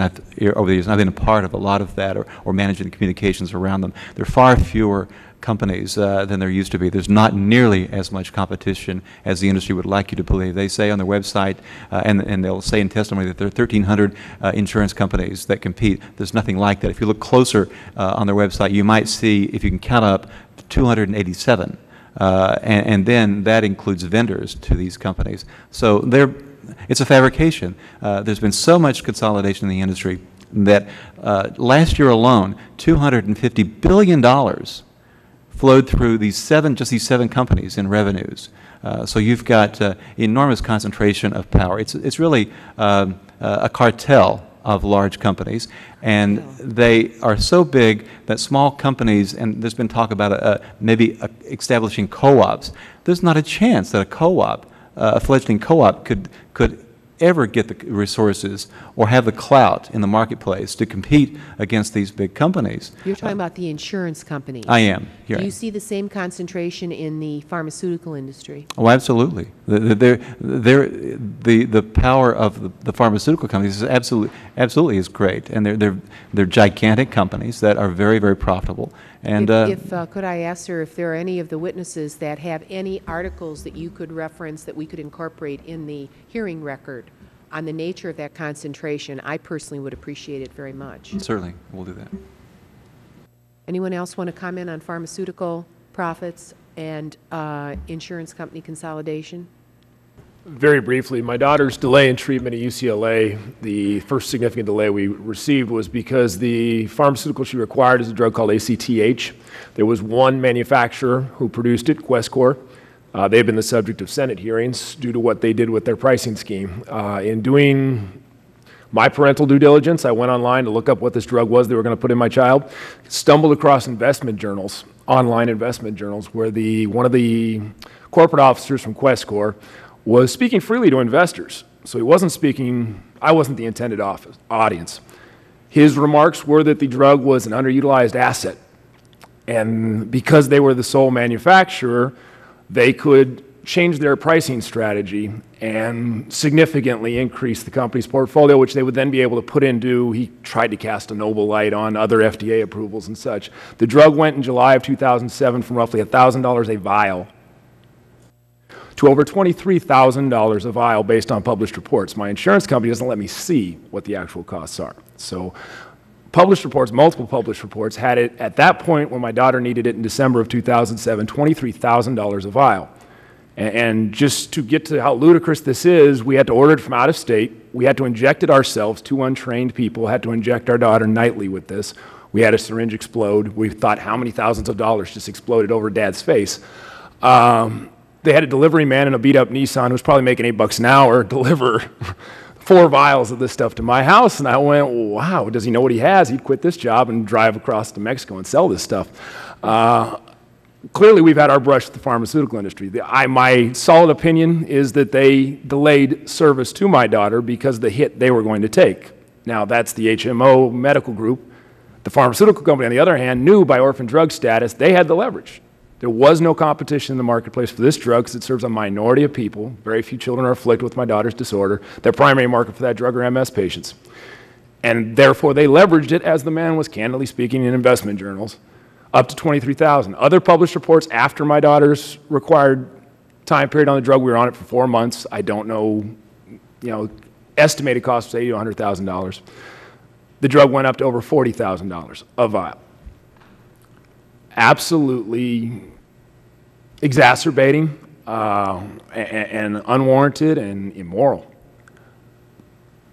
Thank you. Thank you, Mr. Chairman. Gentlelady's time has expired. Mr. Chairman, may I just say, if there are any witnesses that have any kind of a study on the advertisements paid for by pharmaceutical companies across this country in order of the biggest buys for which drugs, and then in rank order, I would love to have that for the record. I want to say, in response to the gentlelady's question, I think that as we begin preparing for the continued work of this committee, that would be a proper subject for a separate hearing. And I want to thank the gentlelady for making that suggestion. Thank you. We are going to go to a second round of questions of the witnesses before we go to our second panel.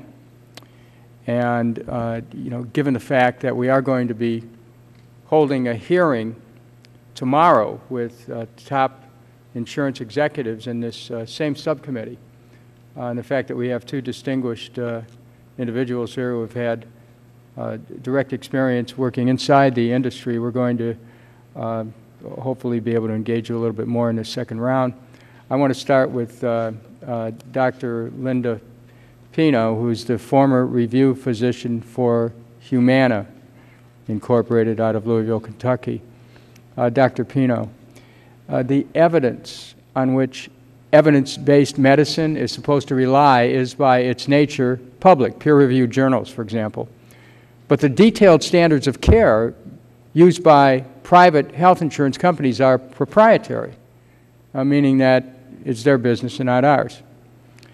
If the coverage decisions are based on publicly available evidence, why doesn't it follow that the standards these companies use to determine care should also be public?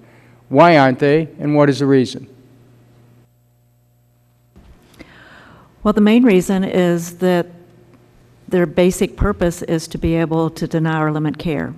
So what happens, and this has been a part of the evolution of managed care, is 20 years ago, one of the real difficulties for an insurance company back when I was functioning as a medical director was having, some sort of objective grounds to deny something. So, for example, if we wanted to deny a hysterectomy, we needed criteria to do that. And that was very labor-intensive for a company to develop. So these companies emerged that would actually develop criteria, like we've heard Milliman and Robertson, Dr. Stern refer to them, which is now Milliman USA and other companies that have gotten into the business of developing criteria specifically for healthcare companies to have. It's like a filter, and the tighter the threads of the filter, the more you can limit or deny care. So you're saying the criteria is set up on denying care? Right. I mean, that's, just like I said in my testimony, you don't purchase criteria in order to provide more care or more generous care. The reason these companies spend millions and millions of dollars to buy the criteria, to set up the computer system, is to enable, as requests are made for the more costly or the more frequent and costly services, is for nurses up front, or not even nurses sometimes, to be able to say, well, this doesn't meet our criteria, we can't authorize it, or we can't approve it. So you're saying, the standards are proprietary, but are these standards based on evidence, or are they just basically accounting devices to try to whittle away the claims? Well, they're loosely based on evidence. I mean, there's material that's available in research that comes out of academic centers, and so you take this information that is public and has been developed using public funds, and then you tweak it as an accounting, denial tool. Okay, now, Dr. Stern, you wanted to get in on this. The criteria, in one case, has a focus that is the standard criteria, the standard practice that are publicly available, has a sole criteria of cost-effective quality care. That's the criteria. Millman and Robertson is focused on cost reduction. That's the criteria. Okay. And everything that's generated in that criteria is to support the cost reduction. So entirely different mission. So let me ask Dr. Pino and Dr. Stern if you want to join in on this. I understand, Dr. Pino, that insurers pay subcontractors to do utilization review as well as handle specific appeals of denials of coverage. Do insurance companies carve out any specific disease for internal special reviews or for outside contractors to review? Oh, yes, and that, Why? that kind of carve-out or outsourcing is increasing. Why? I mean, under what circumstances? Well, it began, one of the earliest carve-outs were mental health management, where you could carve out the amount of premium that was used for mental health, and you subcontract it out to a for-profit mental health management company. You capitate them, so you fix your cost, and then they have to take care of all of the medical conditions within that. And then that has slowly emerged and grown into, now we have disease management companies that will manage a single disease like congestive heart failure or asthma or diabetes or other conditions. So you have a whole industry that's set up around trying to figure out how to lessen the amount of claims. Exactly. So the patient is just carved up. Let me just ask you, I've got a limited time here to just ask one final question. A person signs up with an insurance company. They receive a policyholder's book that describes all the procedures and costs that are supposed to be covered. Does this mean an insured person will then be covered for all the things listed in the book? Yes or no? No. And then is there one standard of medical necessity across the industry? No. It can even differ within the same company and the same plan. Is there any one standard of medical necessity within each company? No. Okay, my time's expired. I'm going to now go to Mr. Jordan. Go ahead. Thank you, Mr. Chairman. Let me ask Mr. Ginner-Nalick and Ms. Ackley, the harassment you went through dealing with the insurance companies, are you in favor of a single-payer system, government-run system, the public option that's received so much discussion of late, or do you think that just replaces one, instead of having the insurance companies give you harassment, you now have the government? We know from many countries that have this, at least from what I've read, there are waiting lists, there are difficulties, there are rationing of care eventually when you go that. So do you want us to fix what happened in your situation, make the insurance companies do what they said they were going to do when you bought the policy and paid your premiums, did everything right, or are you in favor of throwing it all out and going to a single-payer government-run system? And I mean, you obviously know where I'm coming from. I look at this, the most recent example of government starting a big program, and I just talked with a car dealer the other day, still waiting on 75% of the dollars that the Cash for Clunkers program is supposed to get to him. So, I mean, I think there's lots of examples where you have bureaucracy that don't meet the customer's needs and demands in at least in a timely fashion. So, fill me in. Well, I am in support of a public system, but as from our experience, things that would have been beneficial with the private industry would include federal oversight of that. You know, the appeals process that we went through, supposedly once my dad's appeals went to the reviewing foundation, we were supposed to get a decision within 48 hours. The first appeals process... Was that a state review? Was that through the state insurance commissioner? Or that was coming from the insurance company itself, told us that we would get a response. The first appeal process, the hospital received the decision 6 days later, and then my dad received the decision 9 days later. On the second appeal process, the insurance commissioner's office received a decision 10 days later, and then my parents received it 13 days later. So, but there was nothing to hold them accountable for that. Some other things we encountered was, you know, the foundation who is reviewing my dad's case is getting paid directly by the insurance company. So, I don't know, that seems a little odd in our... But Ms. Ackley, your short answer is you think a single-payer government-run system, you would be for moving completely to that type of system? I think there's benefits with a public-run system, but I don't see the private industry being eliminated. Okay. You don't. I mean, I guess my question: you don't think we substitute one set of hassles for another if we go that direction? No, I'll go to you, Mr. Thank you for the chance to address the question. I think, to revert to what you were speaking about earlier, health savings accounts as a sole measure for health care are woefully inadequate. I'm not saying they are. Yeah. I don't believe putting things solely in the hand of government is the solution. I believe that a public option is a necessity to provide a baseline. I think, as a member of the Republican Party myself, I think we talk out of both corners of our mouth when we express concerns about government inefficiencies on one hand, not being able to get it done.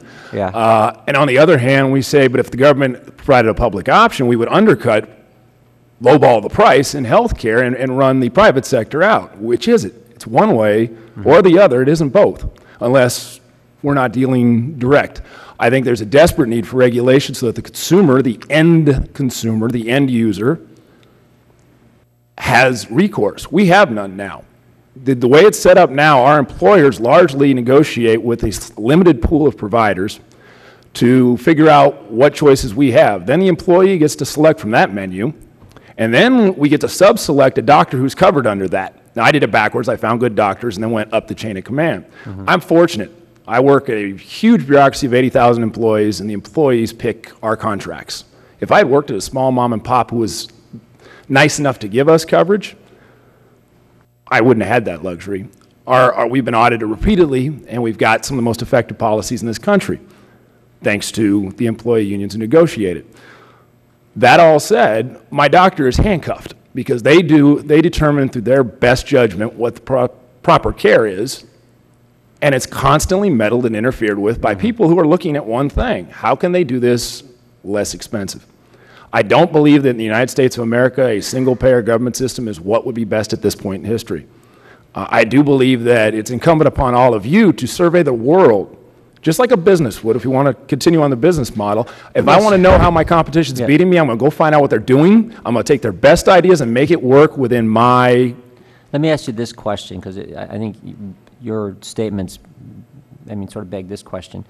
If, in fact, the government's running it, what's our recourse then if we don't like what they decide? You get hassled. What's our recourse then? I can tell you that the services I do get through the government for my daughter, we've had almost no problem with, and when we do, there is a clearly identified appeal process with a clearly identified timetable, with a clearly identified resolution. Nobody is going to be happy all the time. That's just not realistic. As the proud son of a Dutch mother, I could tell you that the waiting lists that you speak about are not a reality in the Netherlands, and it hurts me as a father and as an American, and my relatives have offered to take my daughter and I in because we wouldn't be facing the delays and denials that we are here. As the proud husband of a Belizean American, when we traveled to Belize, a third world Central American country, my daughter got sick on the flight over. We were hospitalized for 4 days. The bill was $7.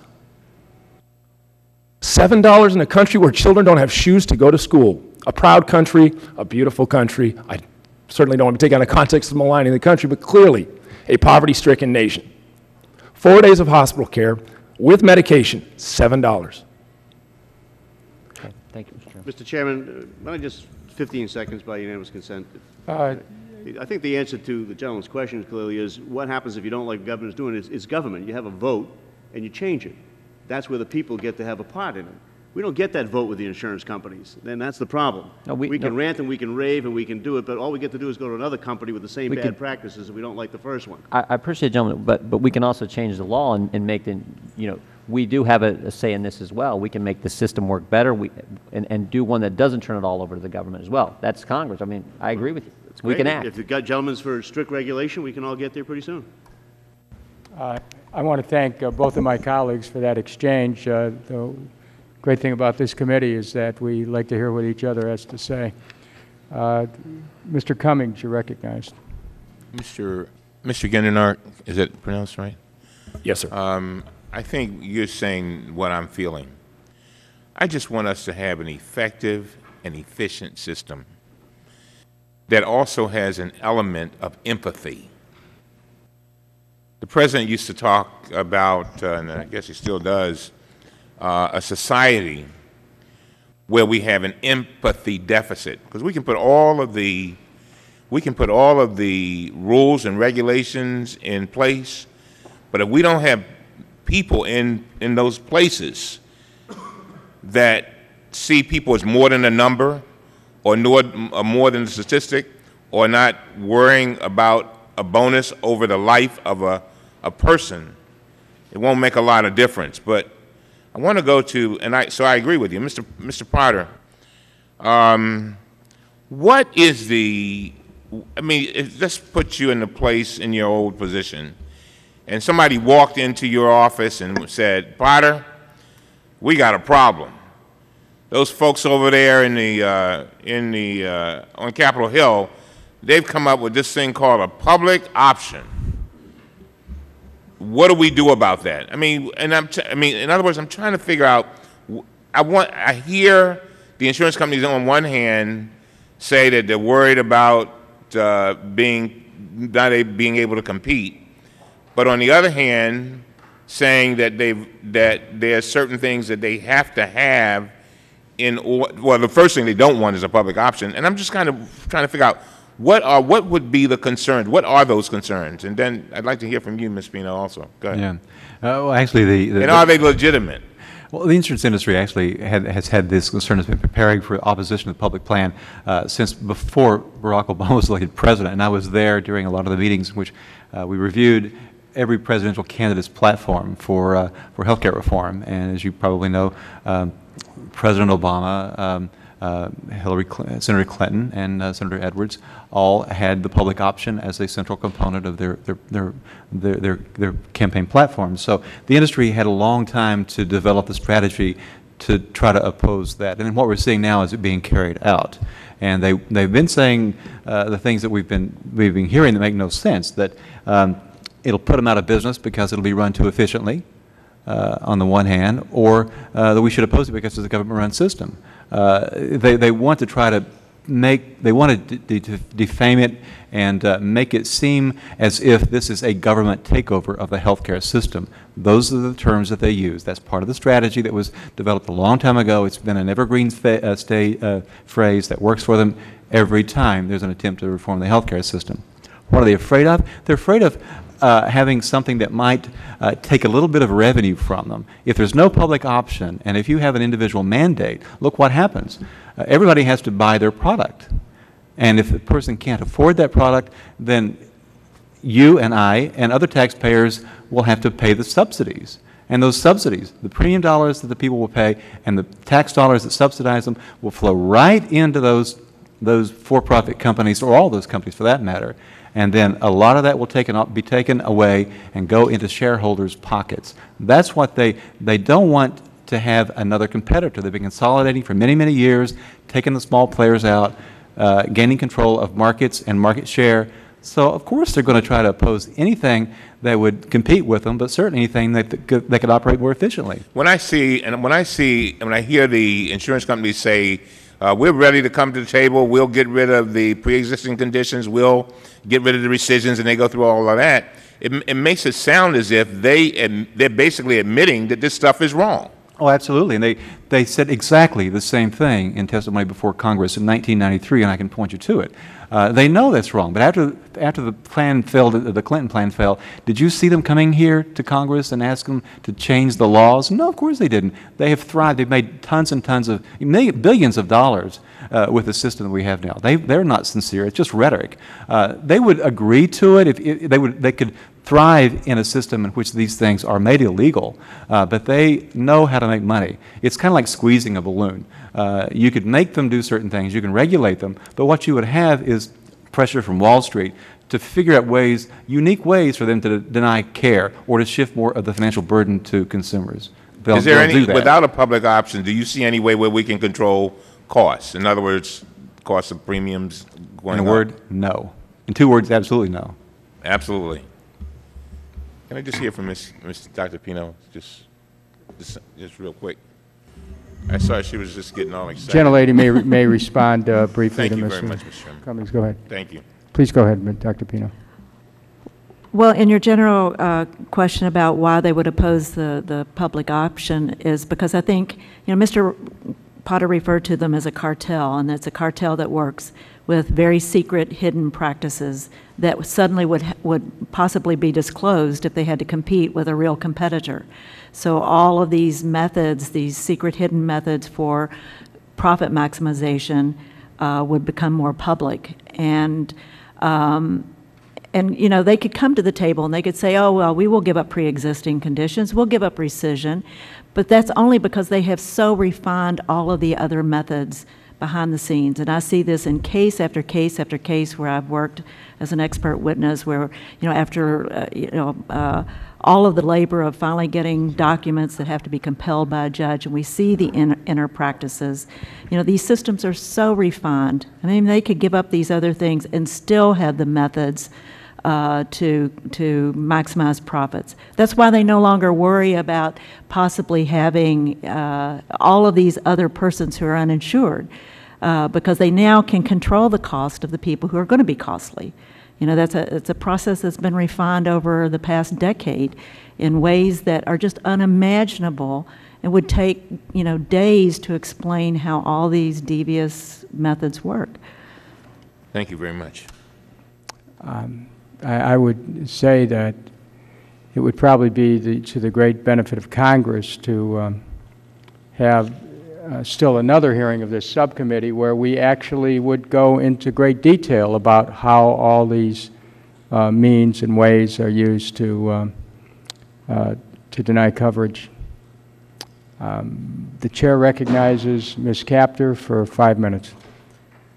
Thank you, Mr. Chairman. Mr. Potter, do you have the ability to put on the record the profit margins of the largest insurance companies that you've been referencing? Sure, I can get that data. All right. How would it compare to the profits that are made, let's say, by the supermarket industry, food industry, or the clothing industry? I mean, how would you compare from your knowledge of the industry? The profit margin is higher than grocery stores, and I haven't compared all the other sectors of the economy. In fact, I just heard this week that the insurance industry was putting out propaganda saying that only 3% of the premium dollar goes to profits or something like that. It varies widely from company to company and product to product.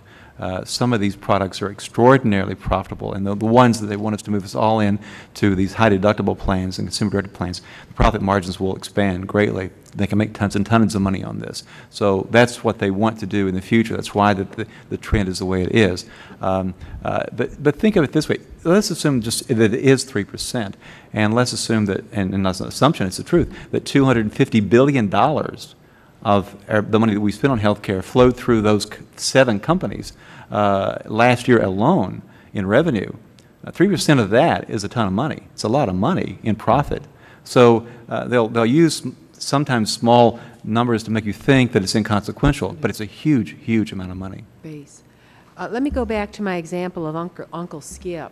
How much duplication, how do we get a handle on how much money is being wasted in the system because consumers are innocently or fearfully buying numerous plans to cover themselves when they're unneeded? How do we get at that? What's the mechanism to get at that?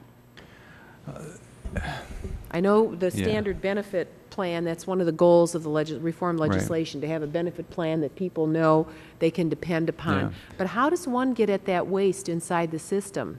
Well, there's a lot of waste. McKinsey & Company, which does a lot of consulting work for big insurance companies and other large corporations, did a study of healthcare systems and compared our system with those abroad.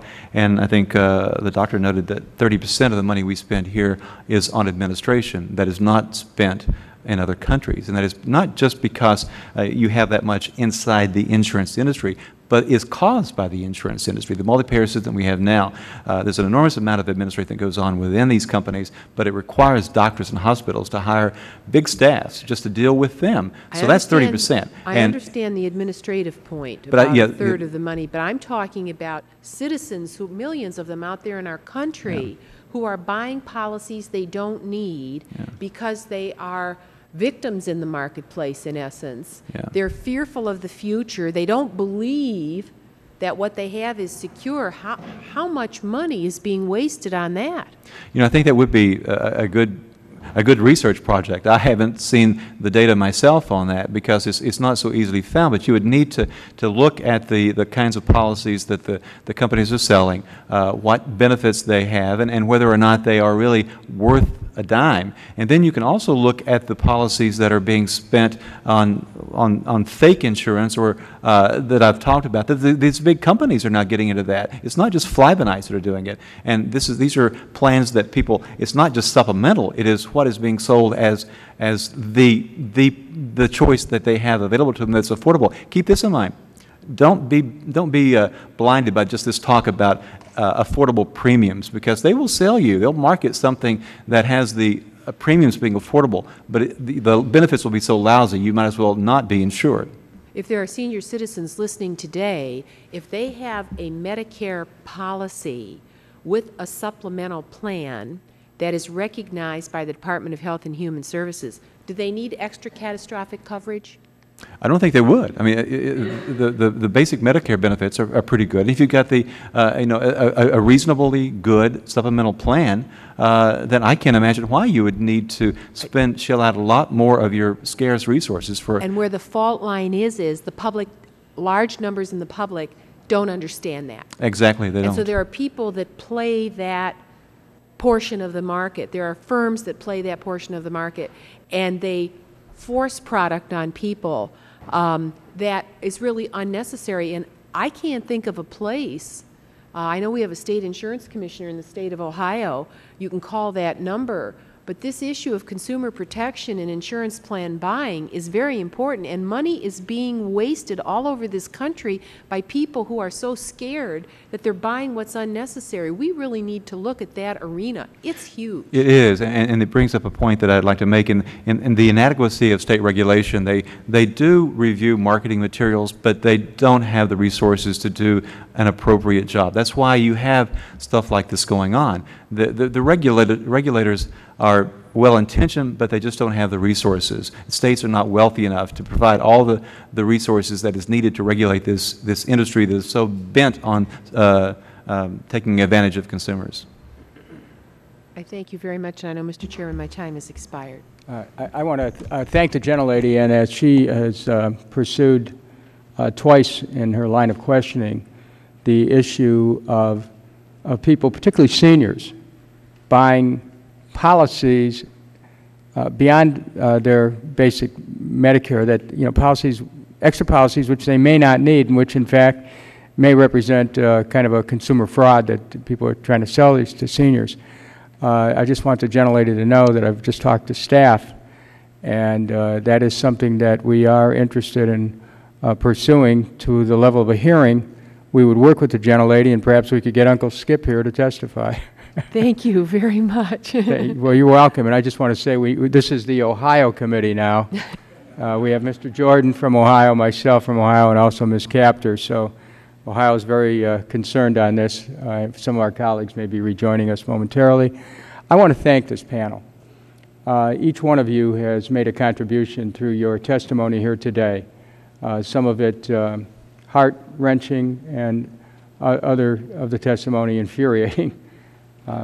We will continue with our investigation tomorrow, but I will say that the testimony that came here today was very helpful in preparing us for tomorrow, as well as to remind the American people that I think it's good to communicate with each other about our experience.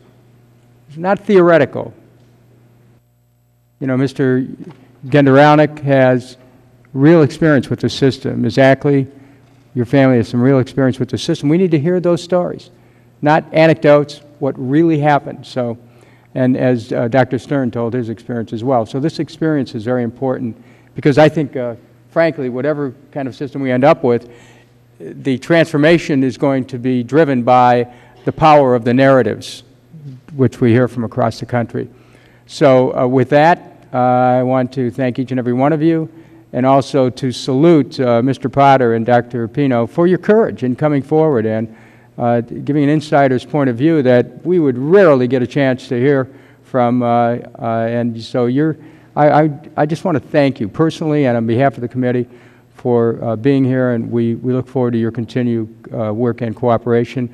This panel is now dismissed. We're going to ask the second panel to come forward.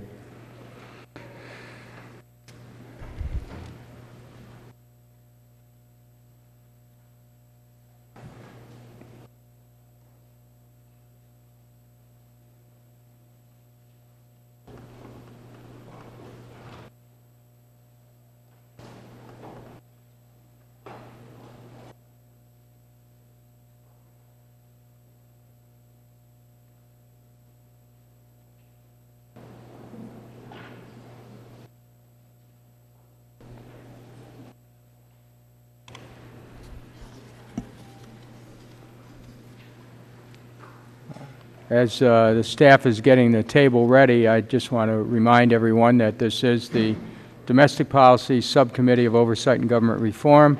The topic of today's hearing, between you and your doctor, the private health insurance bureaucracy.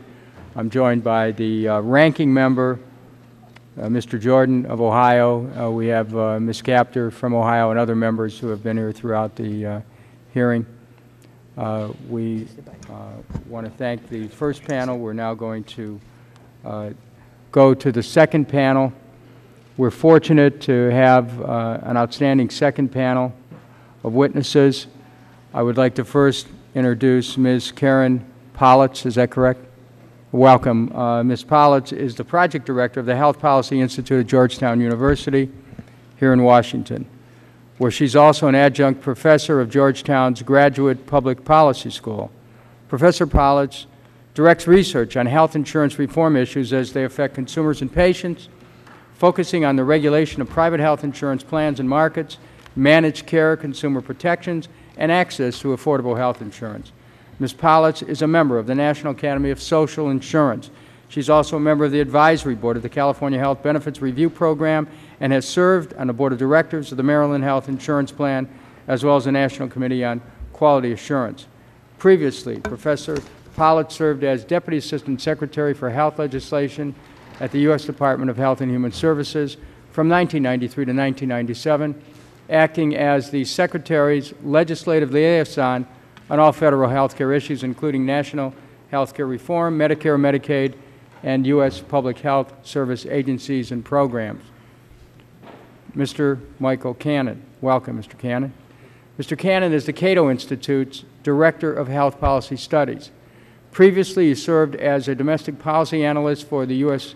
Senate Republican Policy Committee under Chairman Larry Craig, where he advised the Senate leadership on health, education, labor, welfare, and the Second Amendment. He co-authored a book on competition in healthcare. Mr. Cannon has had his work published in numerous national media publications and has also appeared as a commentator on television and radio. I want to thank you, Mr. Cannon, Ms. Politz, for appearing before the subcommittee today. It is the policy of the Committee on Oversight and Government Reform to swear in witnesses before they testify.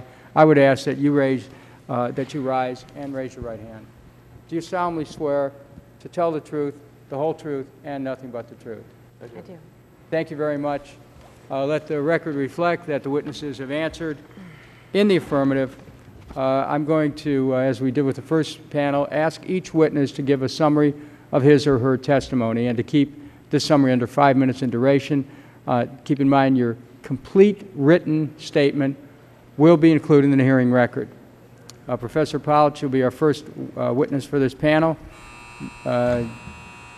You may proceed. We'll get your testimony in, and maybe we'll be able to hear from both of you before we run to votes. Go ahead. Thank you, Mr. Chairman, members of the subcommittee. I just want to open by saying I'm also from Ohio. I grew up in the Cleveland area when you were mayor, Mr. Chairman, so it's very nice to be here today. Thank you. And I want to thank you for holding this very important hearing. I hope and expect that healthcare reform, when it is enacted, will create rules to prohibit or at least limit a lot of the practices that you heard about this morning on the first panel. But rules will not be enough. There will always be a strong incentive in a competitive insurance market for insurance companies to try to avoid risks, avoid enrolling them, keeping them enrolled, or avoid paying their claims. And so transparency and accountability in insurance is essential, and it's very important that health reform try to accomplish that as well.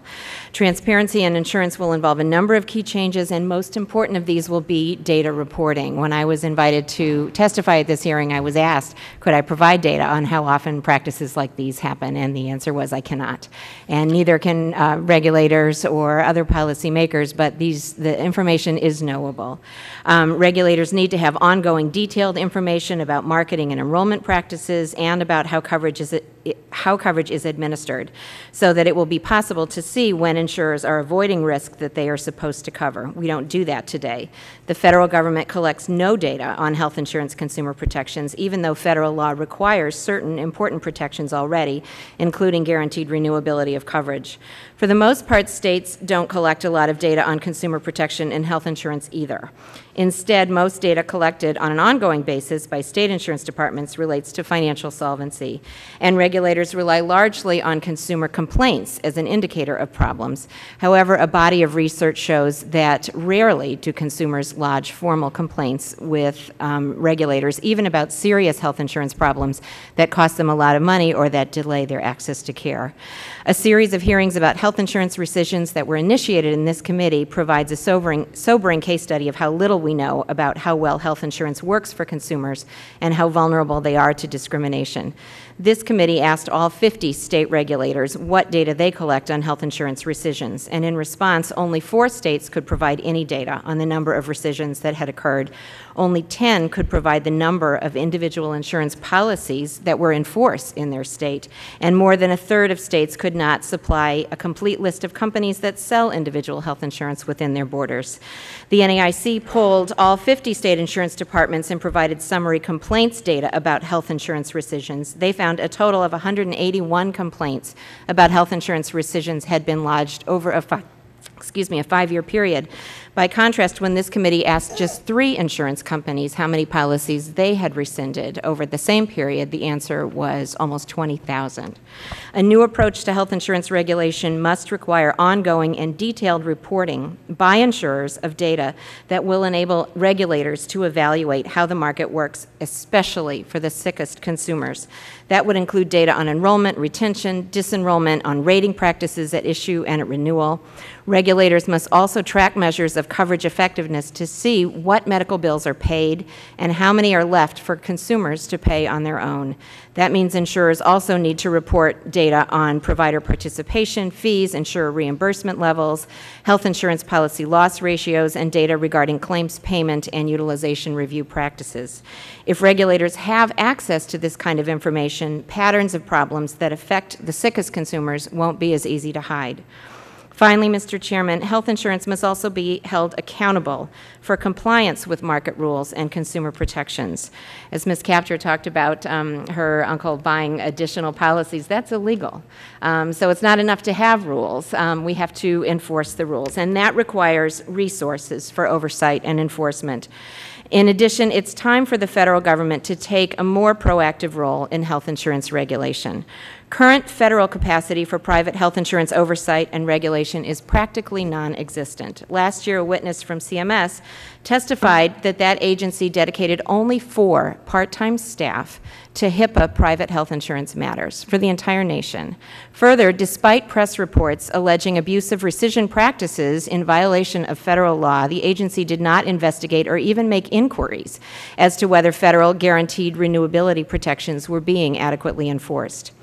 This outcome is not surprising. When you enacted HIPAA in 1996, Congress created important federal rights for consumers, but limited federal enforcement authority. Instead, Congress opted to rely primarily on state enforcement by adopting a so-called federal fallback enforcement structure. Federal enforcement is triggered only as a last resort once a finding is made that states have not adopted and substantially enforced federal minimum standards. Under this structure, it's not surprising that the federal government lacks oversight and enforcement capacity. It doesn't make sense to build and maintain capacity that you don't expect to use. So you rely on the states instead, but unfortunately, limited regulatory capacity is a problem at the state level as well. Insurance department staff have been cut, and states are overworked. It's time for the federal government to assume an active and effective role in enforcement of federal health insurance standards and to require transparency so that we can see how coverage works. I thank the gentlelady. Mr. Cannon, you may proceed for 5 minutes. Thank you, Mr. Chairman, for this opportunity to share with you my thoughts about providing secure health insurance to American consumers. How do we ensure that insurance plans honor their commitments to care for the sick? It's a problem whether we're talking about private insurance plans or government plans. Private plans, whether through indifference or incompetence, do sometimes shirk on those commitments. So does government. In 2007, a 12-year-old Maryland boy named Diamante Driver died because his mother could not access the care that Diamante was supposedly guaranteed under a government health plan. As former Senate Majority Leader Tom Daschle acknowledges, even if we achieve universal coverage, some percentage of patients will fall through the cracks. Healthcare is a human endeavor. That means perfection is not an option. Our task is to find the set of rules that least often leaves Americans in the position of Diamante Driver and his family. In my written testimony, I cite a growing body of economic literature that finds that lightly regulated insurance markets perform actually much better than critics suggest, providing secure coverage to millions of Americans with high-cost illnesses. And I also express my concerns with the reform measures that Congress is considering. For example, legislation before the House would compel tens of millions of Americans to purchase private health insurance and would shower private insurance companies with billions of dollars in taxpayer subsidies. And not, I would add, because insurance companies are doing a fantastic job. Another provision of the legislation would impose price controls on private health insurance premiums. As President Obama's economic advisor, Larry Summers, has said, quote, price controls inevitably create harmful economic distortions. An example of one of those distortions, if you think insurers try to avoid the sick now, wait until government price controls force insurers to sell a $50,000 policy for just $10,000. It is worth noting that the insurance lobby supports both the proposal to make health insurance compulsory and the proposed price controls because they would subsidize and protect private insurance companies from competition.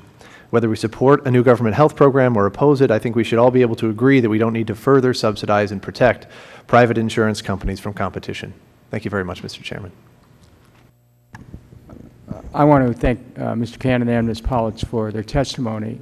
We have votes that are on right now, and I just would like to invite you to do one of two things, and this is up to you. You can either respond to written questions from members of this subcommittee, and they will be included in the record, or you can come back probably in about 45 minutes at the conclusion of the votes, and then we can go to a second round of questionings at the panel here. So what would you prefer? I would be happy to come back in 45 minutes. Did you do that? Okay. Sure. Okay, my colleague suggests it might be, let's say, a half hour. Okay. So let's come back in a half hour then, and we'll go to questions. And I thank you for your patience. We're going to go vote right now. Thank you. The committee is in recess for the vote. We'll be back in a half hour. Thank you so much. Thank you. I'll be back. Okay, good. To Mr. Tierney now, and Mr. Cummings, okay? Yes. Thank you.